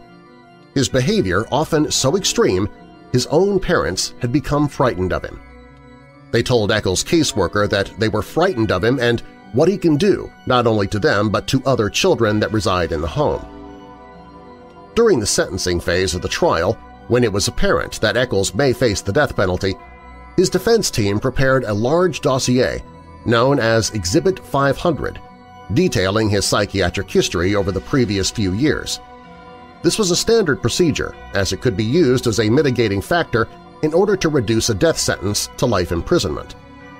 This document had unintended consequences when it was made public due to the catalog of aberrant behavior it detailed. Although downplayed by his advocates, the dossier details the deeply troubled mind of a young man teetering on the edge of psychopathy, who was prone to violence and suffering delusions of grandeur. The report recounts Eccles' frequent homicidal and suicidal thoughts, how he was obsessed with Satanism and the occult, believed he was possessed by a spirit called Rosie, and even believed he was God. Eccles' frequent aggression was also a major concern. Several expulsion reports from Eccles' schools detail his routine threats and violence against his classmates. He attacked many of his friends and even tried to gouge out the eye of one boy. 2 incidents are documented of him setting fire to his classroom. The aggression extended to his family members. Whilst detained at Craighead County Juvenile Detention Center in 1992, a hospital's psychological assessment reported that Eccles was presently in detention in Jonesboro, picked up for violation of probation, threatened to slit parents' throat and eat them alive. One recurring theme from the Exhibit 500 is Eccles' fixation with drinking blood. Several incidents are documented of him licking blood off other patients at the hospital and trying to suck blood from people's necks. One particularly disturbing episode is described in his psychological evaluation. One of the kids at the detention hall cut his wrists. Damien grabbed his arm and began to suck the blood, smeared it over his body, and said he's a devil-worshipping vampire. Eccles himself felt he was so mentally ill that he could not work. At the time of the murders, he had applied for and was receiving Social Security disability benefits for his psychiatric issues, describing himself on the application as homicidal, suicidal, manic depression, schizophrenia, sociopathic. More lurid allegations that Eccles murdered and dismembered a dog are difficult to verify and hotly contested between both the pro- and anti-camps. However, there's already enough in Exhibit 500 to conclude Eccles was a dangerous individual who exhibited enough red flags to believe he was at least capable of doing something as terrible as the murders he was charged with. Another recurring feature of Eccles' behavior is his compulsive lying. With the Innocence campaign having almost entirely captured the mainstream narrative, Eccles has been free to make several obvious and unchallenged lies about the case in many of his media interviews. Amongst Eccles' most notable lies are his claim in 2010 that he did not live in West Memphis at the time of the murders. As established at the trial, on May 5, 1993, Eccles actually lived at the Broadway Trailer Park in West Memphis, about 2 miles from the murder scene. Eccles has also stated on several occasions since his release that he hardly ever visited West Memphis and was not familiar with Robin Hood Hills, where the murders occurred. This is hard to square with the fact that he had once lived in the Mayfair Apartments, which overlooked the area. The apartments were so close to the murder scene that the crime scene tape was just yards from their front entrance. In the 1992–93 timeframe, Eccles would often be seen walking around the area of Robin Hood Hills, and even stated so himself at his trial in 1994. His later attempts to distance himself from the crime scene are part of a wider attempt to rewrite the history of his involvement, something the films, especially the Eccles-produced West of Memphis, have allowed him to do with impunity. By far, the most egregious misrepresentation in Paradise Lost and its sequels concerned Jesse Misskelley's confessions. If the films are to be believed, Misskelley was a man with a very low IQ who was interrogated without representation for 12 hours, until he broke down and falsely confessed to the murders. The first misrepresentation concerns Miss Kelly's IQ. It suited the defense case to portray Miss Kelly as borderline retarded, as it reinforced the narrative that he had been bullied into confessing by the police and his statements could not be trusted. Undoubtedly, Miss Kelly did have quite a low IQ. He scored between 70 and 80 in various tests he was given. However, Miss Kelly was told by his lawyers a low IQ score would reduce the chance of him getting the death penalty. There is some evidence that his tests show signs of malingering or deliberately acting dumb to try and achieve a low score. Regardless of what his IQ tests say, Miss Kelly was a functional adult. He was literate, held down jobs, and had relationships with women. He operated at the level of millions of other Americans who managed to lead normal lives without being particularly smart. He even enrolled in college after his release. He was certainly not the gullible, mentally retarded man-child he was often depicted as by innocence campaigners.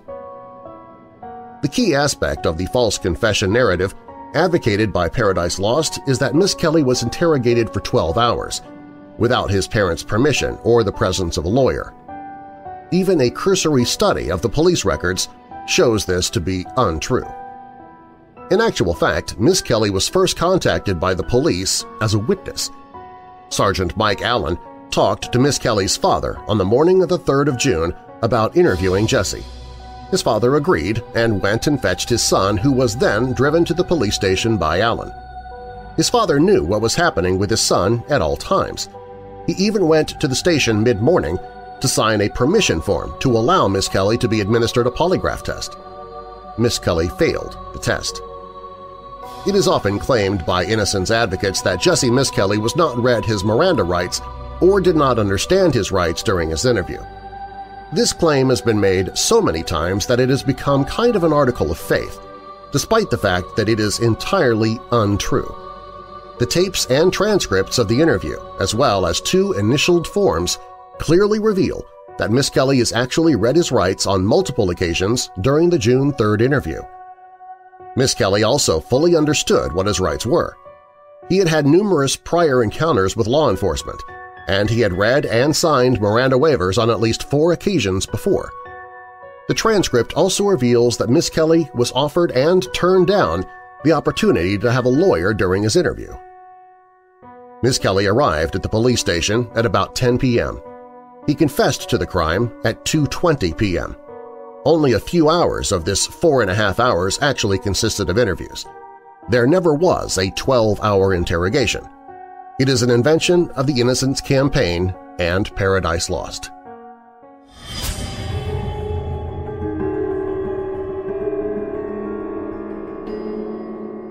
We'll look more into the West Memphis Three when Weird Darkness returns.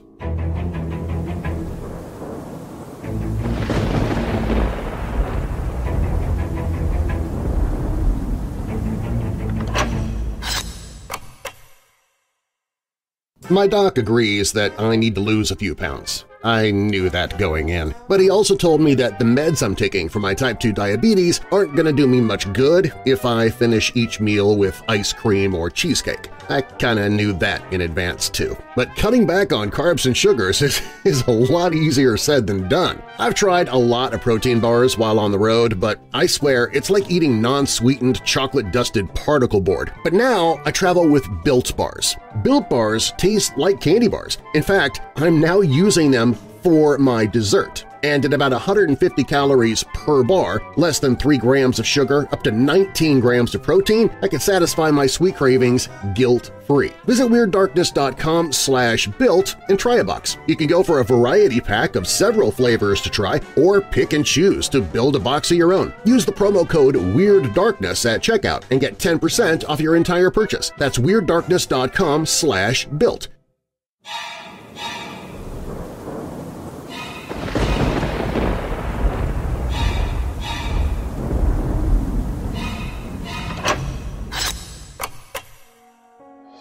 False confessions are quite well understood in criminology.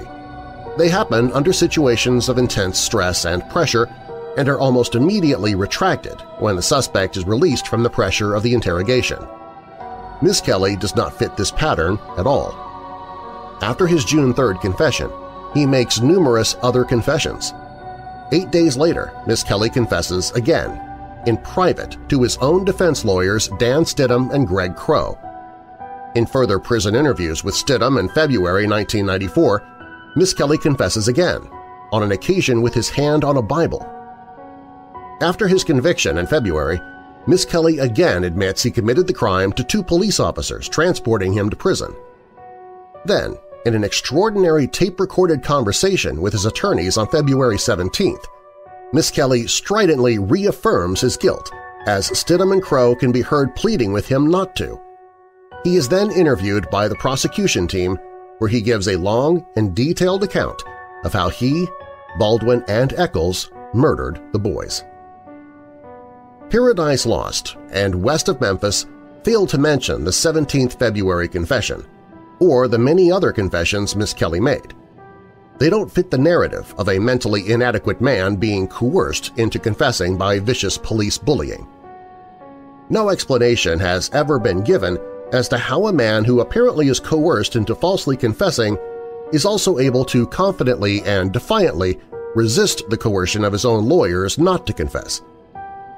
Some evidence exists to suggest Miss Kelly confessed even before police first talked to him. A friend of Jesse Miss Kelly named Buddy Lucas told police that on May 6th Miss Kelly told him he was present when the boys were murdered. Lucas stated that Miss Kelly broke down and cried whilst talking to him. Numerous other witnesses, including Miss Kelly's father's girlfriend, reported similar uncharacteristic crying fits from the teenager in the days following the murders. Although less central to the case, there were also some accounts of confessions to the crimes from Eccles and Baldwin. 2 peripheral friends of the boys, William Winford and Ken Watkins, both reported to police that they had heard Eccles claim responsibility for the murders. A group of girls at a softball game also reported hearing Damien Eccles brag about the crimes. Eccles denied making the statement at trial, and innocence campaigners have long rubbished the girls' testimony. However, in later years, Eccles admitted he did brag about killing the boys at the softball game, but stated he probably said it as a joke. It is often claimed that no physical evidence connects the West Memphis Three to the murder of the boys at Robin Hood Hills. However, a knife found in the lake behind Jason Baldwin's trailer provided a solid, if not entirely undisputed, link between the teenager and the crimes. In November 1993, while the suspects were awaiting trial, West Memphis police began a search for evidence relating to the crime and quickly focused in on a large area of water behind the trailer park where Jason Baldwin lived at the time of the murders. This looked a likely place where possible murder weapons may have been disposed. Police divers found various items in the lake, including footwear and a jacket. Amongst the items was a large survival-type knife with a serrated edge and a circular opening in the base of the handle that had once held a screw and compass. Police believe the saw-like serrated edge of the knife matched some of the regularly spaced, incised wounds observed on the bodies of Chris Byers and Stephen Branch. At the trial, prosecution lawyers famously attempted to demonstrate how this knife could have made the wounds by using it on a grapefruit. The prosecution also called witnesses who claimed to have seen the knife in Jason Baldwin's trailer around the time of the murders. Deanna Holcomb, Damien Eccles' ex-girlfriend, also told the court that she had previously seen Eccles with a similar knife. The defense team and innocence advocates have tried to counter the knife evidence in various ways over the years.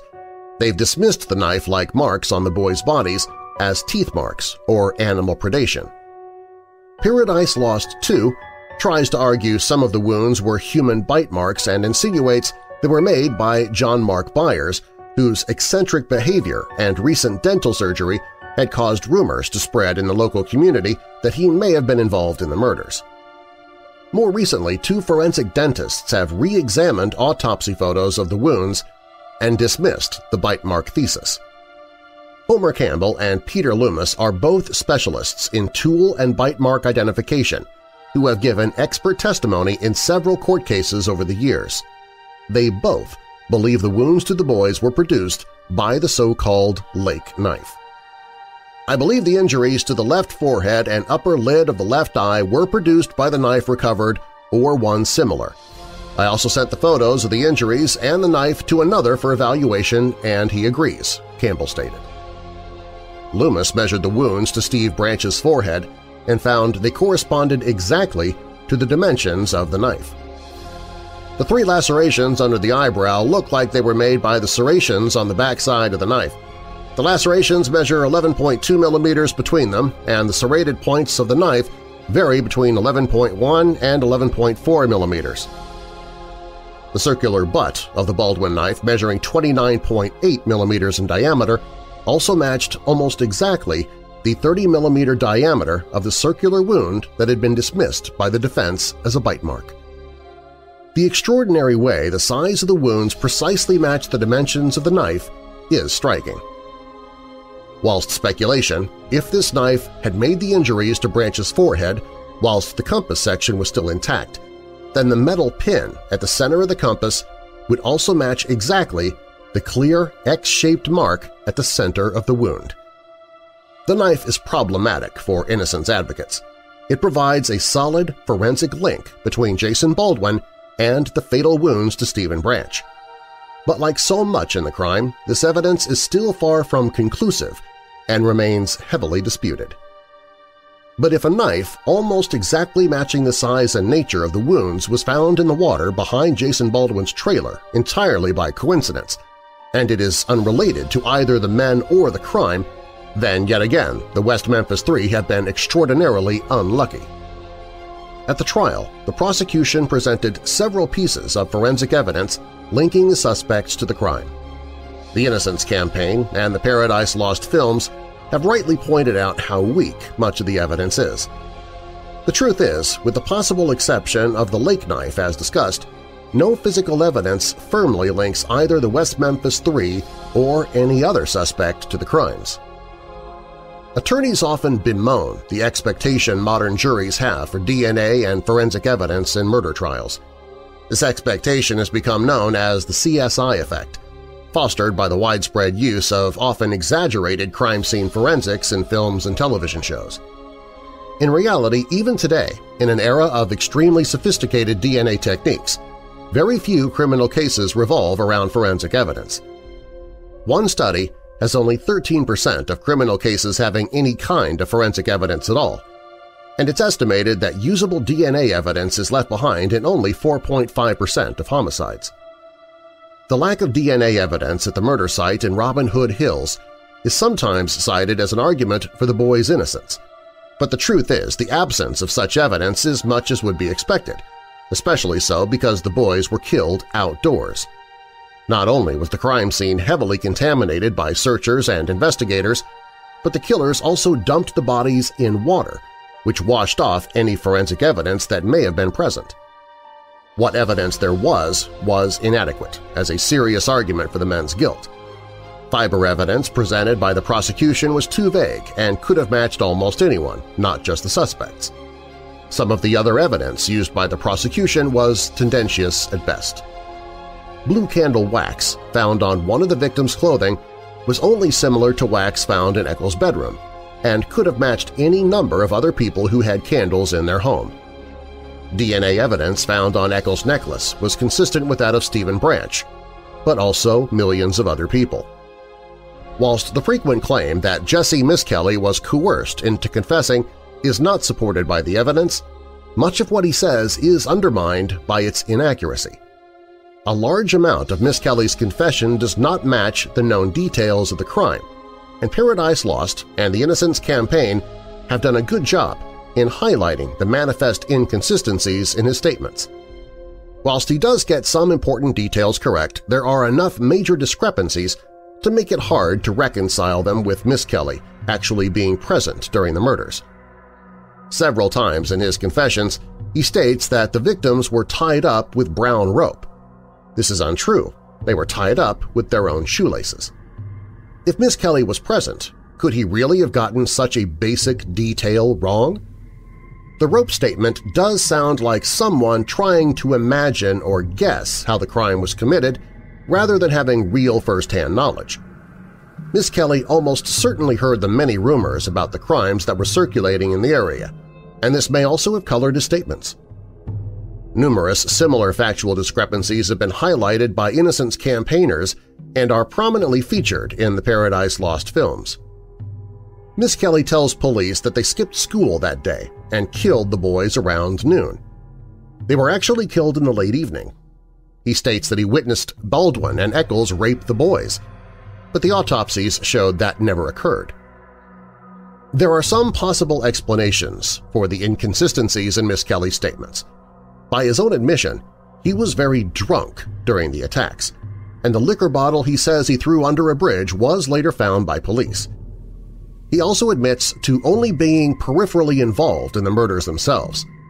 It's at least plausible that a combination of intoxication and distance from the acts of murder themselves account for his inaccuracies. We must also bear in mind that Miss Kelly, even if he was involved, was also a witness to a crime. Even genuine eyewitnesses are notoriously unreliable and often give details that prove to be entirely untrue. This is not evidence they did not witness the crime, just that the human memory is faulty and that when people are involved in shocking, chaotic, and confusing events, their recollections of them are often massively out of kilter with what actually happened. The case of the West Memphis Three is a miasma of claim and counterclaim. The murders are still fiercely debated online, largely curated by those who passionately believe in the innocence of the convicted men. The discussion is often bad-tempered with little ground given on either side. There is no doubt that the campaign kicked off by Paradise Lost in 1996 has proven to be one of the most successful in legal history. It's led to the release of the men, created global outrage about their plight, and tainted the community of West Memphis with a lasting shame. This has led to a great deal of resentment in the town about how they may have been depicted in the media. Whether the men are guilty or innocent may never be determined. Perhaps only another confession or the capture of the real killers will settle the matter once and for all. The polarized nature of the debate seems to force us to make a binary choice between two grave injustices. Either 3 young men lost 18 years of their lives for a crime they didn't commit, or 3 heinous murderers were unfairly released. Whatever the truth is, there was a real case against them back in 1994, regardless of what the makers of Paradise Lost and Damien Eccles would now have us believe. It's just, sometimes, prejudice works both ways.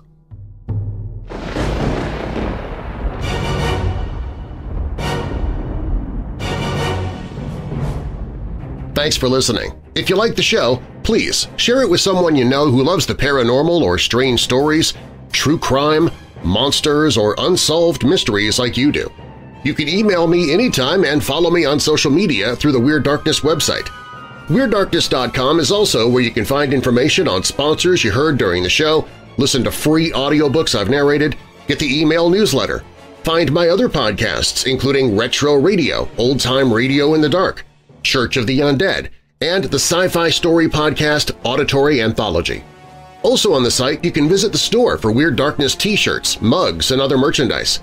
Plus, it's where you can find the Hope in the Darkness page if you or someone you know is struggling with depression, addiction, or thoughts of harming yourself or others. And if you have a true paranormal or creepy tale to tell of your own, you can click on Tell Your Story. You can find all of that and more at WeirdDarkness.com. All stories on Weird Darkness are purported to be true unless stated otherwise, and you can find links to the stories or the authors in the show notes. The Impossible Murder of Julia Wallace was posted at The Unredacted. The Mysterious Haunted Queen Mary is by Brett Swanter for Mysterious Universe. My Grandma's Poltergeist is by Russ Wilson, submitted directly to Weird Darkness. The Tragic Murder of author Helen Bailey is by Shannon Raphael for The Lineup. And the West Memphis Three, A Deal with the Devil, was posted at The Unredacted. Weird Darkness is a registered trademark. Copyright Weird Darkness. And now that we're coming out of the dark, I'll leave you with a little light. Matthew 18, verse 20. For where 2 or 3 come together in my name, there am I with them. And a final thought, it's more important to be different from others than to be better than others.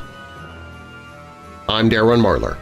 Thanks for joining me in the Weird Darkness.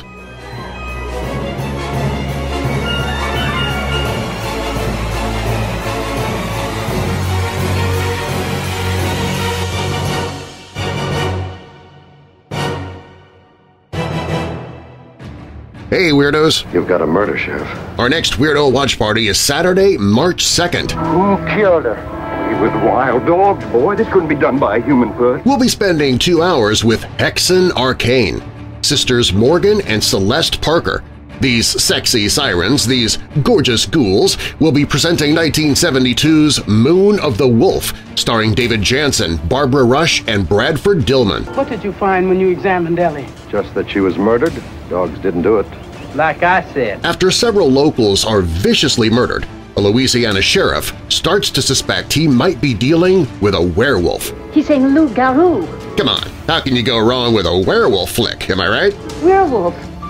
He's saying werewolf. Our Weirdo Watch Party is always free to watch online, so grab your popcorn, candy, and soda and jump into the fun, and even get involved in a live chat as we watch the movie. It's Moon of the Wolf on Saturday, March 2nd, hosted by Hexen Arcane.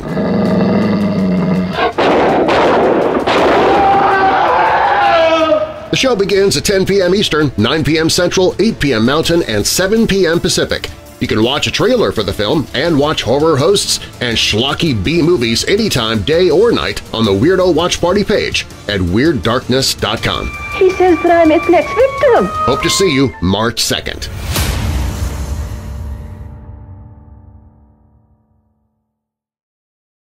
Hey Weirdos!